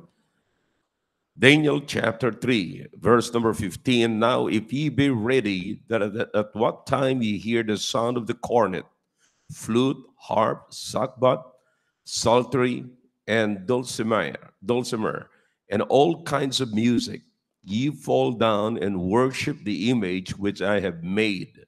Well, but if ye worship not, ye shall be cast the same hour into the midst of a burning fiery furnace. And who is that God that shall deliver you out of my hands? Yan po ang tanong ni Nebuchadnezzar back in those days when Nebuchadnezzar was the king of Babylon. Ano po? At nagapi po nila ang Israel noong araw. So there some people, yung mga medyo mapapakinabangan po nila, like Daniel, Shadrach, Meshach, and Abednego. Ito pong apat na ito ay dinala po ni Daniel doon po, and I'm sorry, ni Nebuchadnezzar sa Babylonia. And so itong si Nebuchadnezzar, mga kapatid, ay nagkaroon siya ng parang takot na, naalala nyo na naghinip po siya ng gold, silver, and brass, something like that, na nasa katauhan sa tao, yung image. And then, that speaks about na mawawala na siya sa kanyang kaharian. So, at makakasakop na sa kanya yung Medo-Persia. And then, pagkatapos po niyan, para lamang makasiguro na siya, mga kapatid, ay talagang ibinigay niya na yung buo ng kanyang kapangyarihan. Kaya ang ginawa nito ni Daniel, nagpatayo siya ng image doon po, mga kapatid, sa plain of Dura. Okay? It's 6 cubit, no, na laki, napakalaki, mga kapatid. And so, nung nagpatayo po siya ng ganun, sinabi niya sa lahat, inipon niya ang lahat ng mga kanyang mga staff and lahat ng mga tao doon sa plain of Dura at sinabihan niya, kapag ka narinig niyo ang music, kinakailangan magpatira pa kayo at sambahin niyo ang image na ito. Alright? So that's the time. So nung narinig ng mga tao, dumating ang panahon na nakatayo na po yung image at nandoon na yung mga tao, tinawag niya na doon sa plain of Dura. And then, yung mga tao ay tumunog na ho yung flute, lahat ng kinds of music, instruments, ay nagpatira pa yung mga tao at winorship nila yung image. Pero meron lamang po doon 3 young men that refused to worship the image. And that is the 3 Hebrew young men named Shadrach, Meshach, and Abednego. Oh, Abednego. All right. Abednego. Okay? So ito po yung istorya po niyan, mga kapatid. And so mamaya, ang hahanapin po natin dito is ano yung convictions ng 3 ito, bakit hindi sila sumunod doon sa order ni Nebuchadnezzar. And so, yung kanilang convictions, kapatid, it applies sa buhay natin if you know God. If you know God, it will help you. You know, at kung hindi mo pang kilala, it's time to know Him. It's time to know Him. Bakit? Sapagkat yung Diyos na ito, ni Nebuchadnezzar, at Diyos ni Shadrach, Meshach, and Abednego, is the same God that we are worshiping right now. We are reading His book. We are reading His word right now. Imagine that. Kapatid, alam nyo, hanggang ngayon, hindi ko pa rin lubos maisip at pasalamatan ng Diyos. Nakalain nyo ngayon, hawak-hawak natin ngayon ang kanyang salita. Kung paano bumaba, ang sabi ng Biblia, sabi nga ni David, Thy word, O God, have already settled in heaven. It's already settled in heaven. Gawa na po ito. Ano na po ito? Walang ibinaba rito na salita ng Diyos na hindi aprobado ng Diyos. All scriptures are approved by God. Okay? It is profitable for doctrine, for reproof, for correction. Lalong-lalo na po sa ating pamilya. Okay? All right? So let's go back to the verse, mga kapatid. We are now in verse number 16. Okay? Look at this. In verse number 15, mga kapatid, all right? Para lamang maunawaan nyo habang binabasa natin. May tanong si Nebuchadnezzar. Si King Nebuchadnezzar, very powerful king, mga kapatid. Ang kanyang tanong ay ganito, who is, pag ginawa ko yan, na kayo, pag hindi kayo nag-worship, okay, sa aking ginawang image na ito, then ilalagay kayo doon sa fiery furnace. Okay? Mainit na mainit. And then pagkatapos niyan, ang tanong ni Nebuchadnezzar is this: who is that God that shall deliver you out of my hands? Okay? Who is that God that will deliver you out of my hands? Kapatid, napakaganda ang sagot ng tatlo rito sapagkat hindi nila sinagot si Nebuchadnezzar na He's the God of heaven. And that's all. No. Nagpahayag sila kung gaano pa nila kakilala ang Diyos. You see? Alam nyo, I like this, mga kapatid. I like this conversation right here sa passage nito, mga kapatid. Hindi, hindi sila sumagot na parang nagsasagot lamang kayo sa mga quizzes na yes or no, yes. No need to explain. Now, pinakita nila kung gaano nila kakilala ang Diyos. Notice what the Bible says in verse number 16. Shadrach, Meshach, and Abednego answered and said to the king, O Nebuchadnezzar, we are not careful to answer thee in this matter. In other words, mga kapatid, well, we don't care. Wala na tayong mahabang usapan dito, pero sasabihin namin sa iyo kung anong stand namin tungkol sa bagay na ito. Notice in verse number 17. If it be so, what is that 4 words, right? If it be so. All right? It was referring to what? To the power of Nebuchadnezzar. All right? Referring to what Nebuchadnezzar said. Diba? Anong sabi? Dadaling ko kayo, pag hindi kayo nag-worship, ihulog ko kayo doon sa pinakamainit na pugon. Ihulog ko kayo doon. All right? And so, sabi ng tatlo, well, wag na natin pag-usapan yan. Well, kung talagang ganyan, let it be. Let it be. Kung ibigay natin kay Cesar, ang kay Cesar, pero wag mong kukunin ang para sa Panginoon. Yeah. All right. Mangyari na mangyari. Mangyari ang gusto mo mangyari. Pero, eto na ngayon. If it be so, our God whom we serve is able. I want you to mark that word able. All right? God is not disabled. God is able. You get that? Boy, I'm telling you, this is great, brethren. God is not disabled, but God is able to deliver us from the burning fiery furnace. And He will deliver us out of thine hand, O King. Now, verse number 18. There is, verse number 17, if it be so.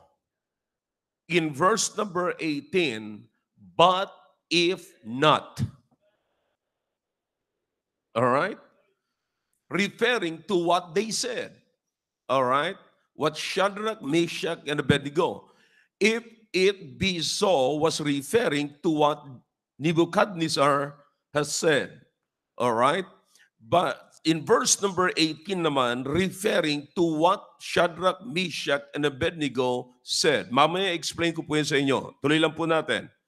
Be it known unto thee, O King, that we will not serve thy gods, nor worship the golden image which thou hast set up. All right? We will not worship that image that you have set up. You see, ano po yung convictions? Magbibigay lamang po ako sa inyo ng tatlo and we will be dismissed. Okay? And after that, okay? And I hope ito pong mga pag-aaralan po natin ngayon, pag meron tayong strong na pananampalataya sa Panginoon, no? Pag meron tayong strong na pananampalataya sa Diyos, kapatid, malaki ang pakinabang ng ating pamilya. Malaki ang mangyayari sa ating pamilya. Don't miss it. Don't miss it, kapatid. Ito ang kailangan natin sa ating pamilya. Alright? Kaya manalangin po muna tayo. Dakilang Diyos, salamat po sa mga talata na binasa po namin. Pagpalain niyo po ito, O Diyos, at kayo po ang patuloy na gumawa sa aming kalagitnaan. Please fill me with thy knowledge and wisdom, O God. I need your power. I need you to take care of my voice, please. Make me a blessing to your people. at yung mga anak po ninyo, maging sa mga bisita po namin dito, buksan niyo po ang mga puso, ang kanilang mga isipan, lahat, Panginoon, na makilala namin ang lubusan ng aming Diyos. Salamat po at pagpalain niyo po ito sa pangalan po ni Jesus. Amen. All right, thank you. You may be seated in the presence of our God. All right? Now, there are three things. Ang hahanapin po natin dito, mga kapatid, ay yung convictions. What made them to refuse to bow down? Okay? What made Shadrach, Meshach, and Abednego refused to bow down the image that King Nebuchadnezzar set up? All right? Is everybody listening now? Pay attention, mga kapatid. Yan ho ang hahanapin dito. Meron silang pinaniniwalaan na kinakailangan ho na makuha po natin. Kasi mga kapatid, alam nyo ang kultura ngayon, maraming dinadala po sa atin individually and as even sa atin pong pamilya as a whole. We are bombarded by the system of the world. You see, no wonder mga kapatid na kapag ang paniwala mo ay hindi politically correct, magiging mali ka. Ibig sabihin ng politically correct, para pinapaniwalaan ng lahat. Kapag ito na yung kultura, ito na yung tradisyon, ito na yung tinatangkilik ng marami, ay dapat tangkilikin mo na rin. Kaya you understand, mga kapatid, na napakarami na tayong mga practices sa loob ng pamamahay natin na dating hindi naman natin practice, but because marami na ang nagpa-practice niyan, ay tinatanggap na rin po natin sa loob ng pamamahay natin. You see, now, like what I've said last Sunday, marami sa mga anak po natin, pinapabayaan na lang natin na nagdadala po sila ng kanilang mga natutunan sa labas at pinapasok po nila sa loob ng bahay natin. At minsan, hindi bilang magulang, ay hindi na po tayo nagre-reklamo, hindi na po natin sila sinasaway sapagkat yung alam natin na yung mga anak natin ay kinakailangan din gawin nila sapagkat marami nang gumagawa at mapapahiya sila sa kanilang mga kasama pagka hindi nila ginawa ito. So, it became the trend now, mga kapatid. So, ang dahilan kung bakit madali po tayong ma-impluensyahan ay wala po tayong katulad na convictions na katulad ni Shadrach, Meshach, and Abednego. You see, we're just allowing the trend of the world. We're just allowing the things of the world. You see, to influence the minds of our children, mga kapatid. So kaya nga po, na nagkakaroon na ng problema pa habang lumalaki yung mga bata. Lumalaki sila doon sa turo ng sanglibutan at hindi turo doon sa loob ng pamamahay natin. Listen, this generation, like what I've said before, this is not a lost generation. This is a left generation.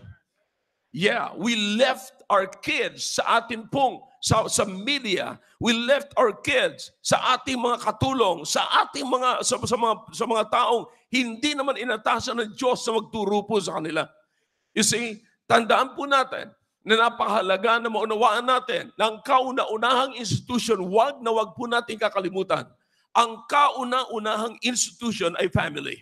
Yan ho ang tinayo ng Panginoon na mismong ang Diyos ang nagtayo. Bago ang church, bago ang government, God established first the oldest institution, no other than the family. Alright? Kaya kung sa pamilya, inilagay po dyan lagi ang tungkulin ng mga magulang. You see that? Now, kaya ko po binabanggit ito. Listen, tandaan po natin, these are 3 young Hebrew men. Di ba? 3 bata po ito, mga young Hebrew men po ito. Pero mga kapatid, tandaan po natin ang mga batang ito, may mga magulang to. You see, in other words, sila'y naturuan ng maayos, mga kapatid. Remember, actually, kasama po nila si Daniel. You see, kasama po nila si Daniel, mga kapatid. At si Daniel then, he refused not to worship God. You see, not to worship, he refused na hindi, kasi he was warned na wag niya nang sambahin yung Diyos na doon sa Israel, sa Jerusalem. You see, pero nang ginawa ni Daniel, binuksan niya ang bintana towards Jerusalem sapagkat alam niya nandun back in those days, kapatid, na nandoon yung templo kung saan doon niya worship ang totoong Diyos, mga kapatid. So binuksan niya ang bintana facing towards Jerusalem. Kaya doon po niya ipinakita na talagang iba ang kanyang Diyos kaysa Diyos-Diyosan ng Babylonia. Alright? Now, so let's go back to this passage, mga kapatid. So makikita po natin ano yung hanapin natin dito, yung convictions ng tatlong ito. Anong pinaniniwalaan ng tatlong ito? Why these three Hebrew young men refused to worship the image of King Nebuchadnezzar, a very powerful man, in spite of the warnings and the dangers that they're facing, kapatid. Pero nanindigan po sila, mga kapatid. They learn to stand alone. They learn to stand alone, mga kapatid. Kaya dapat titignan po natin sa panahon na mayroong pressure, kapatid, sa ating opisina, sa ating pamilya, sa ating lipunan, tatandaan po natin, dapat matuto ang bawat isa sa atin, ang bawat anak natin, ang bawat pamilya natin na mag-stand kahit na hindi o pinaninindigan ng kapitbahay, ng classmate natin, ng kaibigan natin, o ng maging kapamilya natin. What I'm saying is each of us here must learn to stand alone for the glory of God. All right? So we have Shadrach and Meshach and Abednego here. Na ang unang-unang sabi nila, ang tanong sa kanila ni Nebuchadnezzar is, sino yung Diyos na inyong na magliligtas sa inyo mula sa aking mga kamay? All right? That's a question. All right? Pero alam niyo, mga kapatid, napakaganda ng sagot po ng tatlong ito, mga kapatid. Una, sabi niya sa verse number 16, these three young men answered and said to the king, O Nebuchadnezzar, we're not careful to answer thee in this matter. Sabi niya, kumbaga sa ano, hindi mabigat na usapin ito. Well, that's your stand. All right?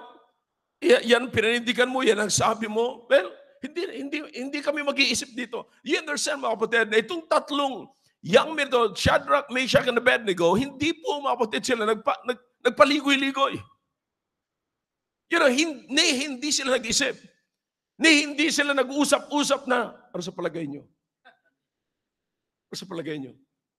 Now, do you understand, mga kapatid? Ang problema ngayon, mga kapatid, pag may pumasok na problema sa pamilya natin, alam nating makakasira sa pamilya, alam nating may problema at magiging problema sa pamilya, hindi tayo makasagot kaagad ng diretso.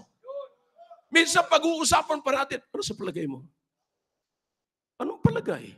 Mali na nga papalagay ka pa. If it is not profitable for the family, then forget it. Kick them out. Hindi kailangan Listen, we are establishing a godly family. And each of us, nag-i-establish tayo ng makadiyos na pamilya, dapat alam po natin kung ano ang mga instrumento, ano ang kailangan sa pagtatayo ng isang makadiyos na pamilya. Kaya sila nung sinabi nila, alright, is this a part of your life? Worshiping the false God? Is this a part of your being a believer of God? Worshiping the false God?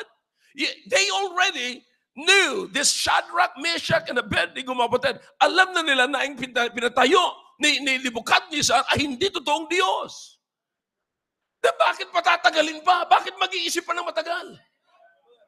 You understand? Kapatid, pag alam mo nang hindi kailangan niya sa pamilya mo, huwag ka na mag-isip na matagal. Sabihin mo na kagad, hindi kailangan ito. Alisin sa pamamahay ko ito. Why is that? Look at the answer. Sabi niya, hindi na natin patatagalin ito. Well, sabi niya, if it be so, referring to what King Nebuchadnezzar said, ano yon? O sige, lalagay ito sa furnace. Well, let it be. Kung yan ang kabayaran, kung yan ang sinasabi, makapangyarihan ka, ikaw ang king. In other words, do you understand, mga kapatid, that these people respected, these three young men respected the authority and the power of the king. Let it be. Hindi sila, sige, gawin mo yan, lalaban kami. No, hindi Let it be. Render unto Caesar, which is of Caesar's. But don't touch God's thing. Render unto Caesar, which is of Caesar's, but wag mong pakikialaman sa Diyos. All right? Why is that? The first thing here is they knew the power of God.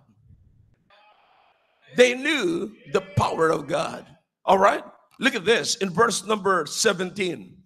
If it be so, our God whom we serve is what? Oh man. He is able. He is able. Yan ho ang pinakamaganda. How do you know God? How much you know God? How much? Gaano mo kakilala ang Diyos na iyong sinasamba? You are always in the church. You're attending services. You have your Bibles. And sometimes, listen, you have your religion. You're praying every day. But my question is this. Gaano mo kakilala ang Diyos na pinaglilingkuran mo at sinasamba mo? Gaano mo siya kakilala? Are you comfortable with your God? Are you comfortable with your God that He is able to deliver you? Kung mayroong problema sa buhay mo, kung mayroong problema sa pamilya mo, able ba ang Diyos mo na hanguin ka mula doon sa iyong problema? Is He able? You see that? Now, do you understand here, but notice here, because God is able, sabi nila, we fear God more, we fear God more than we fear your fire. Huh? Our God is able. All right, you go ahead. Sige na, dalhin mo kami, ihuhulog mo kami. In fact, if you will study the whole context, mga kapatid, may mga pauna nang pinapakita ang Diyos sa kanila. Pinainit nila ng pinainit yung pugon. At hinatid na sila na maghuhulog sa kanila doon sa pugon. Pero ang unang nasunog ay yung naghatid sa kanila. Paunang papansinin ng Diyos na may gagawin ng Diyos. Alright? And so, alright, you go ahead. Painitin mo na ng painitin yung apoy. Go ahead. Ihulog mo kami sa apoy. Pero nais kong sabihin sa iyo, O King Nebuchadnezzar, na mas natatakot kami sa Diyos namin kaysa sa apoy mo. Well, I like what the Lord Jesus Christ said about it tungkol sa apoy, mga kapatid. Huwag kang matakot sa pumapatay ng katawan. Pero matakot ka sa Diyos na naglalagay ng tao doon sa impyerno. You understand that? Now listen, our God is able. That's the first. That's why. Because we believe that our God is a powerful God. He is able. Do you believe that your God is a powerful God? If He is a powerful God, then He must be able to deliver you. Now, listen, notice. Sabi na ang pinapakita nila dito, mga kapatid, is mas takot sila sa Diyos sa pinaglilingkuran nila kaysa apoy na sinet up ni Nebuchadnezzar. Second thing, and I like this, they love God more than their life.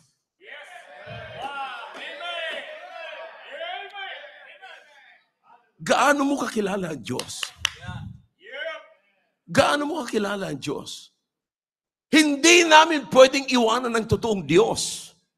Hindi kami pwedeng magpatira pa dito sa plain of Dura para lamang i-worship yung hindi totoong Diyos. May kinikilala kami totoong Diyos na mas mahal namin siya kaysa sa sarili namin buhay. For what shall it profit a man if he shall gain the whole world but loses his own soul? Paul said, for me, to live is Christ, and to die is what? Gain. See that? Mas mahal ko ang Diyos. Anybody here, kapatid, you are a part of the family. Kung merong isa sa pamilya na magsasabi, oh, mas mahal ko ang Diyos kaysa ano pa ang bagay sa ibabaw ng lupang ito. Mas mahal ko ang Diyos kaysa aking buhay. Ang buhay na ito ay galing sa Diyos. Kaya mas mahal ko yung nagbigay sa akin ng buhay. Araw-araw ay akin siyang i-worship. You understand, kapatid? Kaya hindi sila na-shake because they knew that their God is able to deliver them. They know the power of God. Kapatid, alam niyo ba yung hangganan? You have to figure out kung nasaan po sila. Nasa captivity po sila. Captive po sila. Prisoner of war. You see, nandun sila sa isang lugar na hindi kanila. At nandoon, magagawa ni Nebuchadnezzar, ng King Nebuchadnezzar, ang gusto nilang gawin. Pero kapatid, napunta sila sa ibang lugar, may pressure ng kultura ng ibang lugar, pero hindi po sila nagpa-apekto sa pressure ng kultura. You understand? Kapatid, I know what's bothering our family today. What's bothering our family today? Yung culture, kapatid. Ang problema, pagka napunta tayo ng ibang lugar, i-adapt natin yung kultura nila, it is always affecting our family. You see, hindi lamang po sa, kahit nandito po tayo sa Pilipinas, kapatid, napunta ka sa kultura ng mga sundalo, pag nagpa-apekto ka, sira ang pamilya mo. You understand what I'm saying? You know what I'm saying? Mapunta ka sa kultura ng opisina nyo, magpa-apekto ka sa kultura ng opisina mo, sira ang pamilya mo.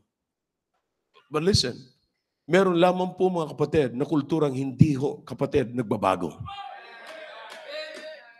Ang kultura na tinuturo ng Biblia, na anuman mabago man ang mundo, kapatid, hindi magbabago ang salita ng Diyos. Because the Word of God will remain as it is forever and forever. Alala ko yung kausap ko, sabi niya, alam mo, dapat ang Biblia, sabi niya, nag-upgrade din. Kasi hindi na siya updated, outdated na siya. Sabi ko, mali ho yata.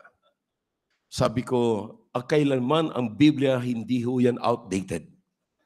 In fact, darating pa lamang, mangyayari pa lamang, nakasulat na sa salita ng Diyos. You see that? Listen, alam ng Diyos kung ano mangyayari sa bandang huli. Kaya ngayon pa lamang ho, meron na tayong report, meron na tayong warning kung paano natin iiwasan ang possible na mangyari po sa atin. See, God knows yung mga catastrophes na yan. Alam ng Diyos lahat. Mga possible na mangyari po sa atin. Danger na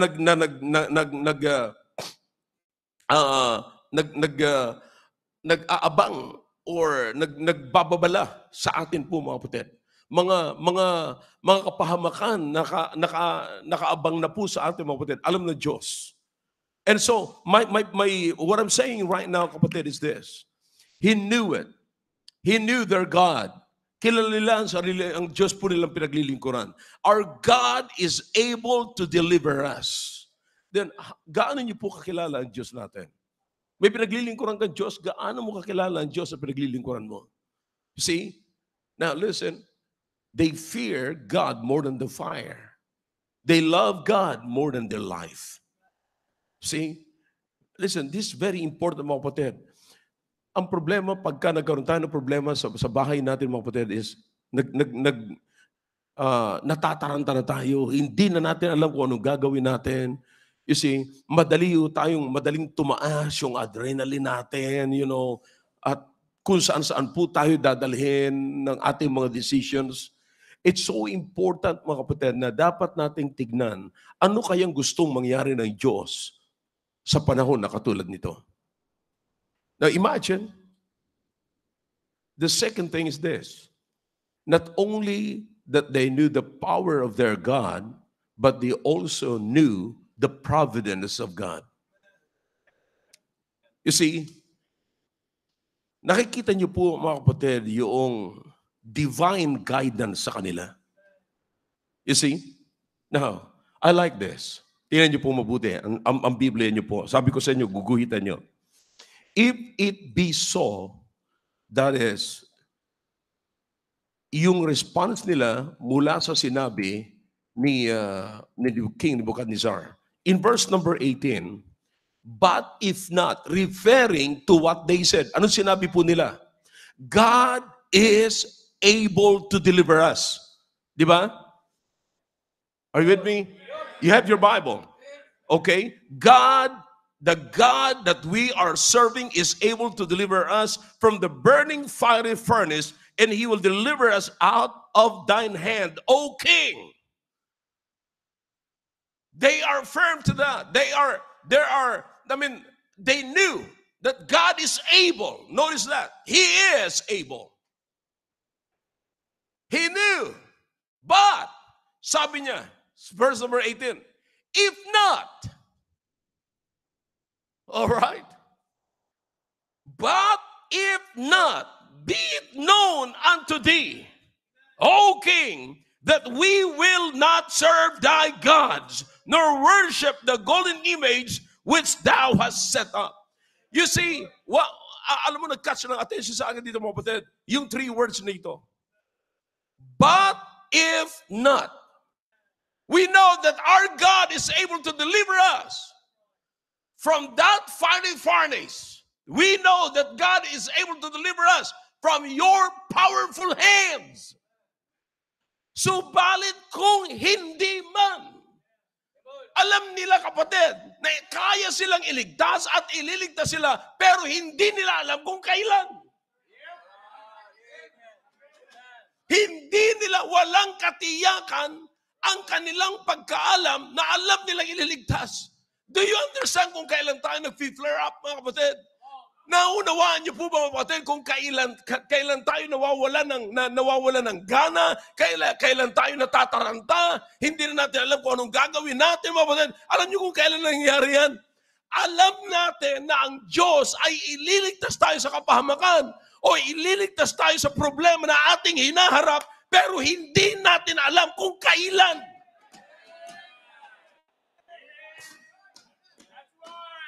Now you should understand the providence of God. What is important here, kapatid, is the divine guidance of God when trouble is with us. When we are in trouble, kapatid, what is important is the guidance, the divine guidance. You see, kaya, alam niyo, kapatid, all right, imagine, eto na, birit-bit na sila, dinala na sila. All right, sige, tinali na sila. All right, dinala na sila doon sa pugon. Sino ang unang nasunog? Yung nagdala sa kanila. Sige lang sila, sige. If it is be so, kapatid, may maraming mga pagkakataon sa Biblia na dapat silang iligtas. Kanina binasa ni John Hill yung Hebrews chapter 11. Yeah, chapter 11. Kung tawagin natin yan is the hero's chapter. Okay? Marami po doon nagkandamatay. Naniniwala sa Diyos. Pero mga kapatid, nagkandamatay sila na hindi nila nakita at natanggap yung pangako ng Diyos. Pero namatay pa rin sila para sa Panginoon. Do you understand what I'm saying? Now, si James and Peter, if you can remember in Acts chapter 12. All right, follow me carefully. Si James, mga kapatid, pinersecute. Pinahirapan, namatay. Si Peter, nung pinahirapan na si James, kapatid, inusig si James, sinintensya na siya ng kamatayan, kinabukasan, ang susunod na si Peter. Alright? Pero si Peter, kapatid, bago ng kanyang sentensyang kamatayan, natulog nung gabi. Let's be honest. Sino ang makakatulog sa atin na mahimbing sa gabi na alam mo papatayin ka kinabukasan?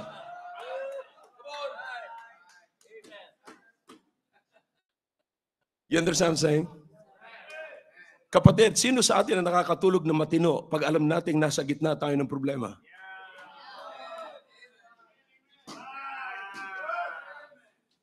You know, you understand why? Kung bakit hindi tayo makatulog? Ang nasa isip natin, yung proseso ng problema. Ang hindi matanggal-tanggal sa isipan natin at nagbabader sa atin, kaya hindi tayo matulog. Naku, yung problema. Bukas, may warrant of arrest na ako. Naku, bukas, kakatok na yung Bombay. You know, bukas, iiwanan na ako ng asawa ko. Bukas, makukulong na ang anak ko. Yung mga proseso ng problema, yun ang nakatrain sa isipan po natin. But listen to me now. That is not so for these 3 Hebrew young men. Ang nasa isipan po nila, kapatid, yung guidance ng Diyos. Because they knew that God is able. Yes, we understand that God is able, but we do not know when God is going to deliver us from the fiery furnace and from the hands of King Nebuchadnezzar. Kapatid, alam po natin na may Diyos tayo. Naniniwala naman tayo na may Diyos tayo. Nananalangin tayo. Pero bakit parang hindi sinasagot ng Diyos? Kaya sa panahon na hindi na tayo, mga kapatid, alam natin na parang hindi na tayo sinasagot ng Diyos, tayo na ang gumagawa ng hakbang. Inuunahan na natin ng Diyos. Kaya nakakapag-decision tayo ng mabigat na decision. Hiwalay kung hiwalay, patay kung patay, magyari ng dapat mangyari. Brethren, remember that you have a great God who knows who you are and where you are and the problem that you are suffering right now.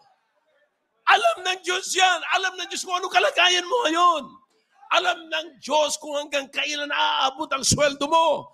Alam ng Diyos kung hanggang kailan aabot ang pera mo. Alam ng Diyos kung hanggang saan yung kalakasan mo. Alam ng Diyos yan.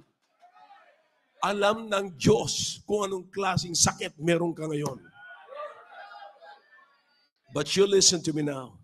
What you need is the guidance, the providence of God. The divine guidance in your life. See that? Anong ginawa ng 3? Lumaban sila? No. Let it be. You see that? Ang liwanag na sinabi nila. God is able to deliver us.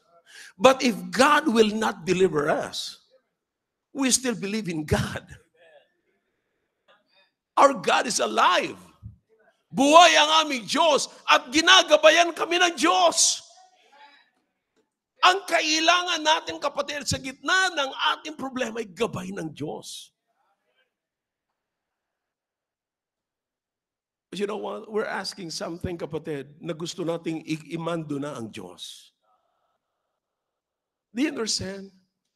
Na itong 3 ito, hindi man lamang sila nagduda na hindi kaya ng Diyos yung kapangyarihan ni King Nebuchadnezzar. Alam nyo, may pagkakataon na ganyan na parang pagka hindi na nasosolve yung problema natin, nagdududa na tayo na mas makapangyarihan na yung tao kaysa Diyos. Kaya nagkakaroon na po tayo ng fear. You see? Pero yung 3, hindi mo lamang sila nagduda, kapatid, na mahina yata ang Diyos. Hindi na yata ako nakikita ng Diyos. Hindi kaya nararamdaman ng Diyos ang aking nararamdaman ngayon? You understand? You try to read the book of James and go ahead and examine kung anong meron diyan para sa mga anak ng Diyos. Now listen, it's so important to understand that God is a powerful God. And God can give us His word, His wisdom to guide us, to pass the trials, the test, the suffering, everything kung nasaan mo po tayo, anong klaseng problema. And then lastly, so, ito yung convictions po nila. Kilala ko ang Diyos, makapangyarihan ang aming Diyos. Pangalawa, alam ng Diyos ang kanyang ginagawa. Ginagabayan kami ng Diyos.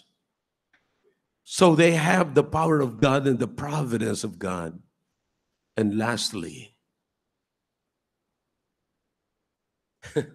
this is unbelievable, the presence of God.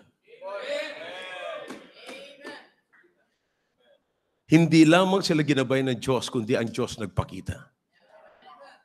Ngayon, kapatid, nauunawaan na nila na hindi lahat, kung akalain niyo kapatid, tutuloy ko po yung kwento. Si James, namatay because of persecution. Si Peter, kasunod na sana kinaumagahan, pero ang ginawa ni Peter, natulog pa siya nung gabi. Mahimbing yung tulog niya.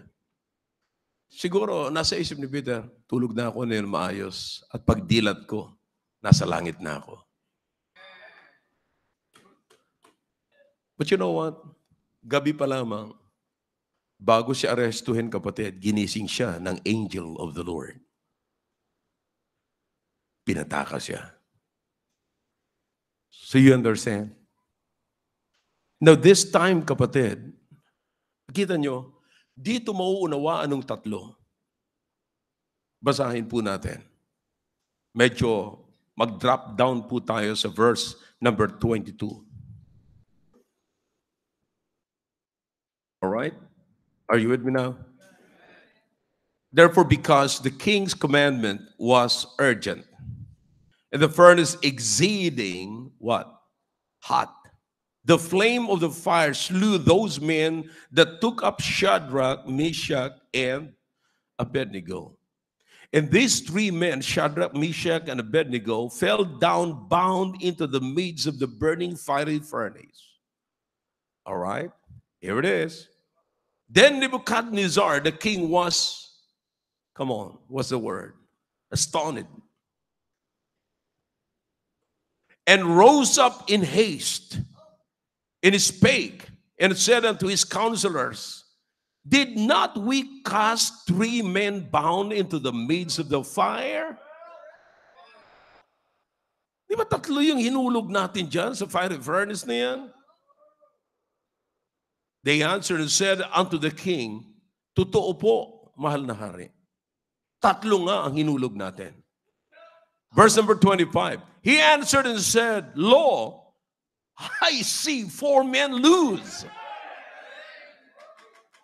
Tatlong inulog natin, bakit 4 na sila? At tignan natin kung sino to.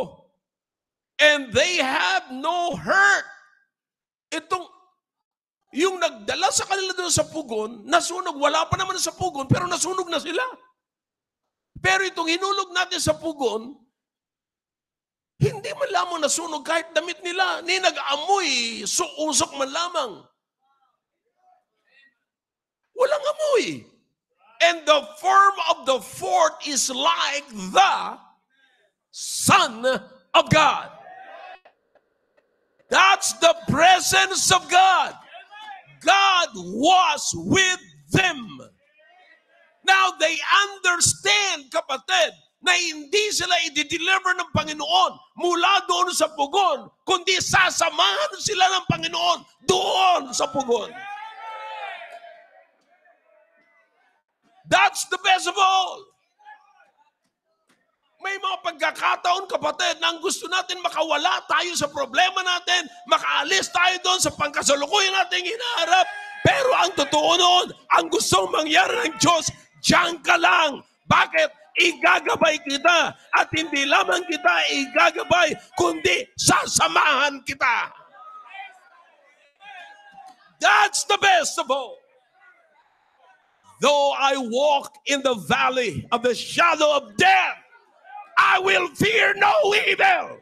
Why? Because God is with me. Oh man. Gaano man kabigat ang ating problema, kapatid. Ano man ang nagbabagabagho sa problema natin sa ating tahanan. Kapatid, remember that there is a God that will walk with you. Man, it's good to have God that talks with us, walks with us. Yeah. Every day. Nawawaan niyo na po. Presence ng Diyos. Yeah. Tayo po'y naglilingkod sa isang Diyos na isang omniscient, all-knowing God. Alam niya lahat ng nangyayari. All-powerful God. Hindi siya pwede mo overpowered. And all-present God. He is present everywhere. Wherever you go.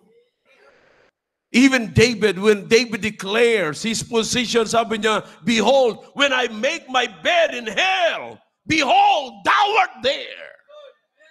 Saan ako pwedeng puntang lugar na walang Diyos? Wala ho. Because heaven and earth is God's kingdom. Kung alam natin yan mga kapatid, prinsipyo na yan, kapatid, maaaring nagkakaproblema tayo, pero anong problema ang hindi kayang pasanin ng Diyos? That's why I like the song, there's no problem that God cannot solve. There's no burden that God cannot bear. Kapatid, think about this. Nakakalungkot naman, kapag ka nagkaroon tayo ng problema sa pamilya, ang gusto natin kaagad ay magwatak-watak ang pamilya. Nakakalungkot naman na pagka nagkaroon tayo ng problema sa anak natin, na sabi natin, mukha yatang paulit-ulit na naman itong problema mo, patayin na lang kaya kita. Oh yeah. Alala ko, may binisita kami. Nagbigay siya ng personal testimony. Binisita namin sa kulungan. Sabi niya, sa sobrang kawalan ko na ng pag-asa, pastor, at galit ko sa anak ko. Kasi halos araw-araw na lamang lango sa droga. Dinala ko siya dyan sa Tarmac Airport. Yung anak ko walang kaalam-alam kung ano gagawin ko sa kanya. Sabi niya, Tay, sabi niya, saan tayo pupunta? Sabi niya, hindi, sakay ka lang. Halika. Sabi niya. Tapos, tanong naman siya uli, anong gagawin natin dito tayo? Madilim dito. Sama ka lang. But everything is ready. Sabi niya, papatayin niya na yung kanyang anak. Doon na sila sa lugar. True story po ito. Nandun sa isang lugar at nandun tumigil na sila. Binunot niya na yung baril niya. Tumingin sa kanya yung anak niya. Sabi niya, Tay, bakit? Alam mo ginawa niya, sabi niya, Pastor, niyakap ko na lang yung anak ko, hindi ko kayang gawin sa anak ko. Napaiyak ako. At sinabi ko kung anong intention ko, kung bakit ko siya dinala doon. Now, you understand na dumarating tayo, kapatid, doon sa punto ng buhay natin na hindi natin akalain na makakarating tayo doon. Kaya sabi ko sa inyo, you better be careful with your decision, with your choices. Dapat, bago ka tumahak sa isang kalsada, mga kapatid, isipin mo muna kung saan patungo yung kalsada na yun. Remember, there is a way that seemeth right unto man, but the end thereof is the way of death, destruction. You better be careful. I mean, may Diyos tayo na powerful na Diyos na nagbibigay ng wisdom to guide us. And listen, the best of all is that God is with us. Wala hong isang segundo, kapatid. Tandaan niyo po ito mabuti. Hindi po ito biro, hindi po ito cartoons, kapatid. Hindi po kayo nakikinig ngayon ng kwentong barbero. You must be convinced, fully convinced, that your God, there was not even 1 second of your life na hindi ka sinamahan ng Diyos. There was a time that you do not recognize His presence, but it doesn't mean that God is not with you. You understand what I'm saying? Maaaring hindi mo siya recognize. Ilang beses na mga kapatid sa loob ng pamamahay natin na tayo namumuhay sa buong maghapon na parang walang Diyos. Lalong-lalo na sa panahon ng kasaganaan. Sa panahon na walang nag-aatake sa atin mga kapatid. Sa panahon na wala tayong karamdaman. Pero kapatid, tandaan po natin, wala ni isa mga segundo na iniwanan tayo ng Diyos. Nang maaaring sasabihin natin, Pastor, bakit nasaan ang Diyos? Nung ang anak ko ay mamamatay, nasaan ang Diyos? Nung ang asawa ko ay nagpasyang maghiwalay kami, nasaan ang Diyos? Listen, the fact that you are still alive, you are not a hopeless person. You understand what I'm saying? The fact that you are still alive, you are not a hopeless person. God is still with you. Ang kailangan lamang po natin ngayon ay yung gabay ng Diyos. And most of the time, kapatid, we refuse to be guided because of our intellect, because of our education that we are getting from this world, because of the pressure of the culture. Brethren, God is still God. He's an omniscient God. Sino sa atin dito sinubukan yung napahiwalay sa Diyos? Oh boy, I'm telling you. Kasama natin dyan dyan ba si Brother Francis? Yeah, kasama na. Ang dami yung mga nag-testimony mga kapatid. Na nung iniwanan ko, nung hindi ko pinansin ng Diyos, ito yung mga nangyari sa akin. But you know what? You understand, kapatid? Isipin mo kung anong ginawa mo sa Diyos. Gaano mo katagal hindi pinansin ng Diyos? Pero nagtataka ka ba na ngayon ay nandito ka sa loob ng simbahan, ngayon nakikinig ka ng salita ng Diyos, ngayon ay kino-comfort ka ng Diyos, kapatid, na parang yung bigat sa puso mo ay nahugot. You see, it means, kapatid, ang Diyos ay kasama mo at alam ng Diyos kung ano nangyari sa buhay mo. Ang hinihintay lamang ng Diyos, come home, anak, come home. Come home.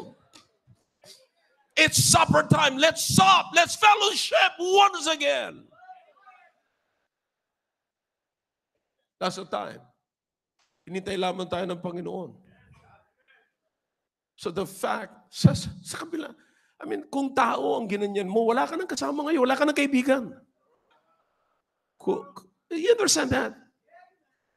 Kung kaibigan mo ang ginawan mo ng ganyan, wala ka nang kaibigan.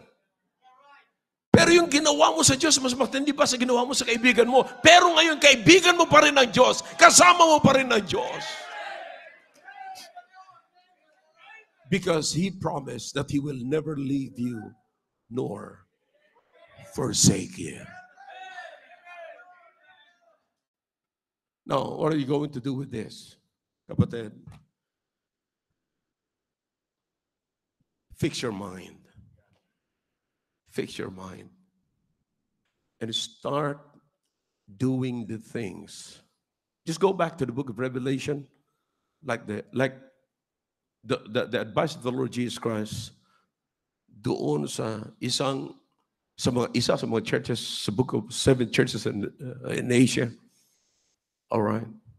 Balikan mo lang kung saan ka nadapa.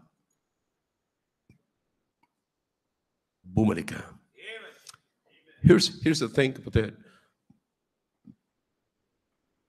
You see, you believe that there's God, the power of God. Listen to me now. Hindi nabawasan ang kapangyarihan ng Diyos nung mawala ka. Hindi mababawasan ang kapangyarihan ng Diyos kahit na may mga makapangyarihan sa paligid. Wala ni isa mang tao sa ibabaw ng lupang ito na pwede makabawas ng kapangyarihan ng Diyos. God is still a powerful God. Second, God's wisdom is still pure and is still effective. At ang wisdom ng Diyos kailanman ay hindi nagbabago. At ang wisdom ng Diyos ay kapag-ipaginabang pa rin. So His guidance is very important.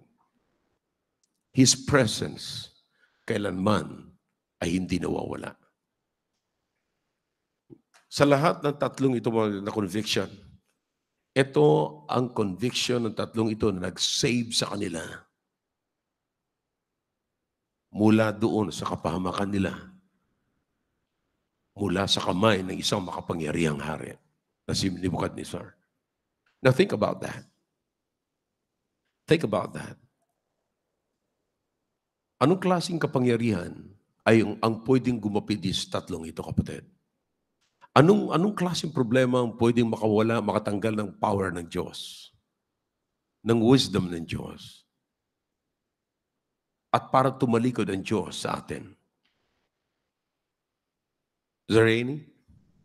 Na parang sasabihin ng Diyos, hindi ko na kayang isolve ito. Bahala ka na muna dyan. No.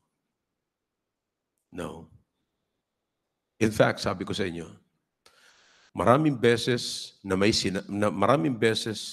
na pwedeng mangyayari sa iyo, pero hindi na nangyari sapagkat pinigilan ng Diyos.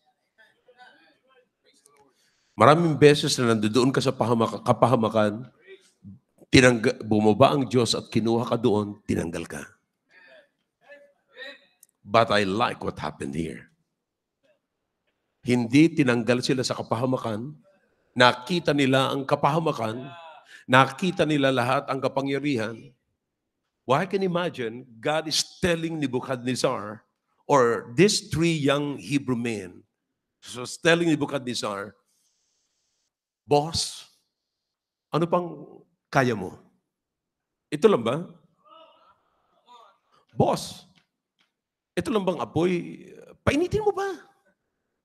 Boss, ano pang pwede mong idagdag dito? Meron ka pa bang kapangyarihan na pwede pa? Sige pa. Kasi parang hindi man lamang boss na nakalabit yung kapangyarihan ng Diyos eh. Naubos na ang kapangyarihan ni King Nebuchadnezzar, pagbaba niya, nagulat pa siya. Di ba 3 lang yung hinulog natin? Bakit 4 na? Boss, sinamahan yata sila ng Diyos nila eh.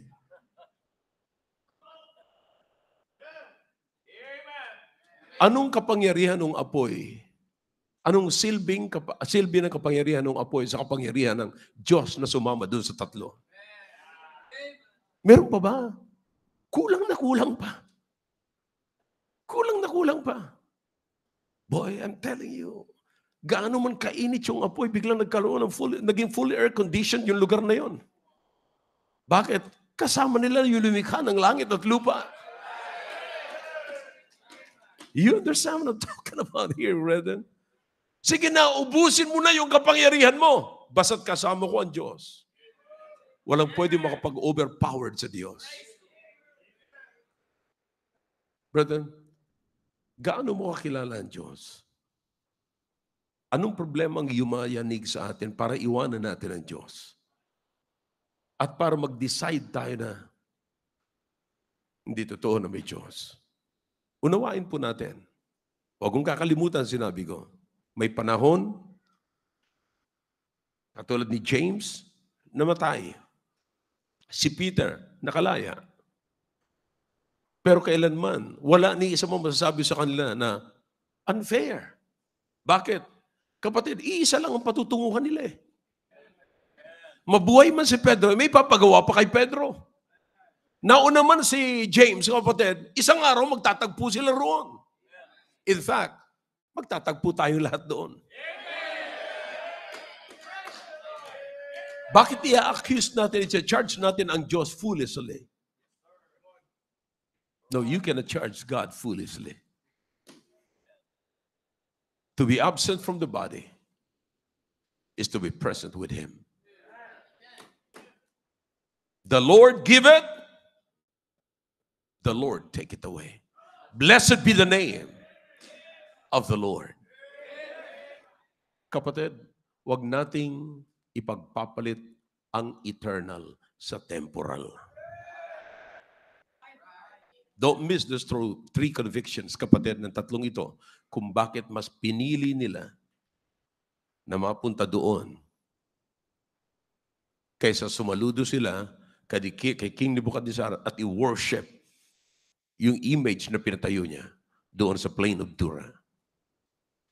I hope this message is clear, kapatid. I don't know kung nasaan kayo ngayon at anong klaseng problema ang tinatahak niyo ngayon. But believe me, God, whatever problems you are in this morning, God is still a powerful God. Your God can provide all the necessary guidance that you need. And listen, God is always with you. God is always. What we need is the presence of God. What we need in times of trouble is the divine guidance. Yan ho ang kailangan natin. Hanggat binibigyan tayo ng wisdom ng Diyos, kailangan talaga natin. Wala ho tayong problema. Makakaahon po tayo sa problema. Brethren, put that in your mind. Kaya anumang pagdududa natin ngayon sa Diyos, anong problema natin naduduan ngayon, may gusto pang mangyari ang Diyos. But listen to me now. Sa panahon na sinasabi nating wala pa, if it is not so, that's a time na hindi mo alam kung kailan isusolve ng Diyos ang problema mo, kailan katatanggalin ng Diyos, o kailan ka makakaahon sa problema na yan. You know, maybe God is building your faith. You know, you need to increase your faith more and more. Kung bakit nandiyan ka pa hanggang ngayon. You need more. Ako nagpapasalamat sa Panginoon. Many people can testify. Nasabi lang, salamat sa problema na kung hindi dahilan sa problema, wala ako sa simbahan. Kung hindi dahilan sa problema, hindi sana ako nagbabasa ng Bible. Kung hindi dahilan sa problema, hindi sana ako naglilingkod ngayon sa Panginoon. Kung hindi dahil sa problema, hindi sana na-catch ang attention ko sa pangailangan ng mga tao, pangailangan ng mga bata, at pangailangan ng gawain ng Panginoon. Thank God for the problem. Believe me, those three things, kapatid, ay napakahalaga na kinakailangan. Sapat na yun para tayo makatayo bilang isang Kristiyano. We can stand alone. We can stand alone. I hope I'm clear this morning. Shall we all stand, please? Father, thank you for your words. Thank you, O God, for what thou hast done in the midst of us. Thank you for this message. Now, I pray, O God, to please continue to touch the hearts of your people. Kailangan po namin. May mga bagay sa buhay namin na kinakailangang maging maliwanag po sa amin, na hindi po namin, hinahanap po namin ang inyong presensya. Pero, O Diyos, ngayon maliwanag po sa amin. Magpapatuloy lamang po kami. Magpapatuloy lamang po kami. At kung anumang pagtitiwala, meron kami, O Diyos, magtitiwala kami sa inyo. Sa iyo lamang po ang aming pagtitiwala, O Diyos. Wala na po sa iba. Kayo lamang ang aming Diyos na pinaglilingkuran. Bless your people as they come into the throne this morning, O God. Please. Your heads are bowed, your eyes are closed. God is speaking to your hearts with that message this morning. And let's come to the altar. Let's talk to God.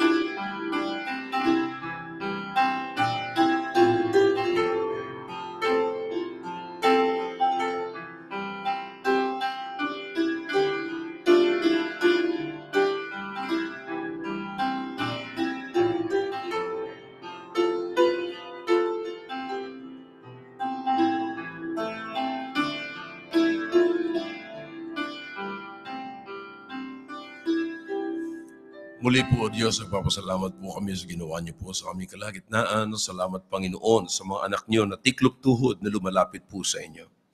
Dalangin ko po na patuloy kayong gumawa sa inyong mga anak. Patuloy niyo pong turuan bawat sa amin at tumayo sa gitna ng pressure ng mundong ito, Panginoon. Maaring ito'y pressure ng kaaway, maaring pressure ng culture, Panginoon. Anumang pressure ito, Panginoon. Anumang problems na nasa amin ngayon, we must not forget that you are always able to deliver us. You're always able to deliver us from the problem that we are facing right now, and even from the hands of a very powerful man. Whoever mang Panginoon na nagko-control sa amin, you can, because you are able to deliver us. Oh God, we always ask thy wisdom, sapagkat kailangan po namin ang inyong guidance, O Diyos. Sa araw-araw na pumuhay po namin, hindi po namin kayang erase ang aming pamilya, Panginoon, na sa maayos na kalagayan without your divine guidance. Thank you, O God, for your promise that you will always be with us. There is, and there was not, even one single minute, even a minute and a second, oh God, that you're not with us. Kasama ko po namin, Panginoon. Salamat po, O Diyos, sa mensaheng ito. Pagpalain niyo po ang bawat anak niyo ngayon. Saan mo po sa ilang kalagayan naroon ngayon, O Diyos, tugunin niyo po ang kailang kahilingan, Panginoon. Please. Ito po ang aking samot dalangin sa pangalan po ni Jesus. Amen. Amen. Amen. Did you get something? Amen, amen. All right, thank you. Back to your seats, please. At para po sa aming mga bisita, ayaw po namin umalis kayo rito na wala po kaming binabahagi po sa inyo. Kaya pakitayo po kayo para malapitan po kayo ng mga members ng church nito. Sige po, pakitayo lamang po kayo. Pakilapitan niyo po. May family po dun sa likod, pakilapitan niyo po sila. Sige po.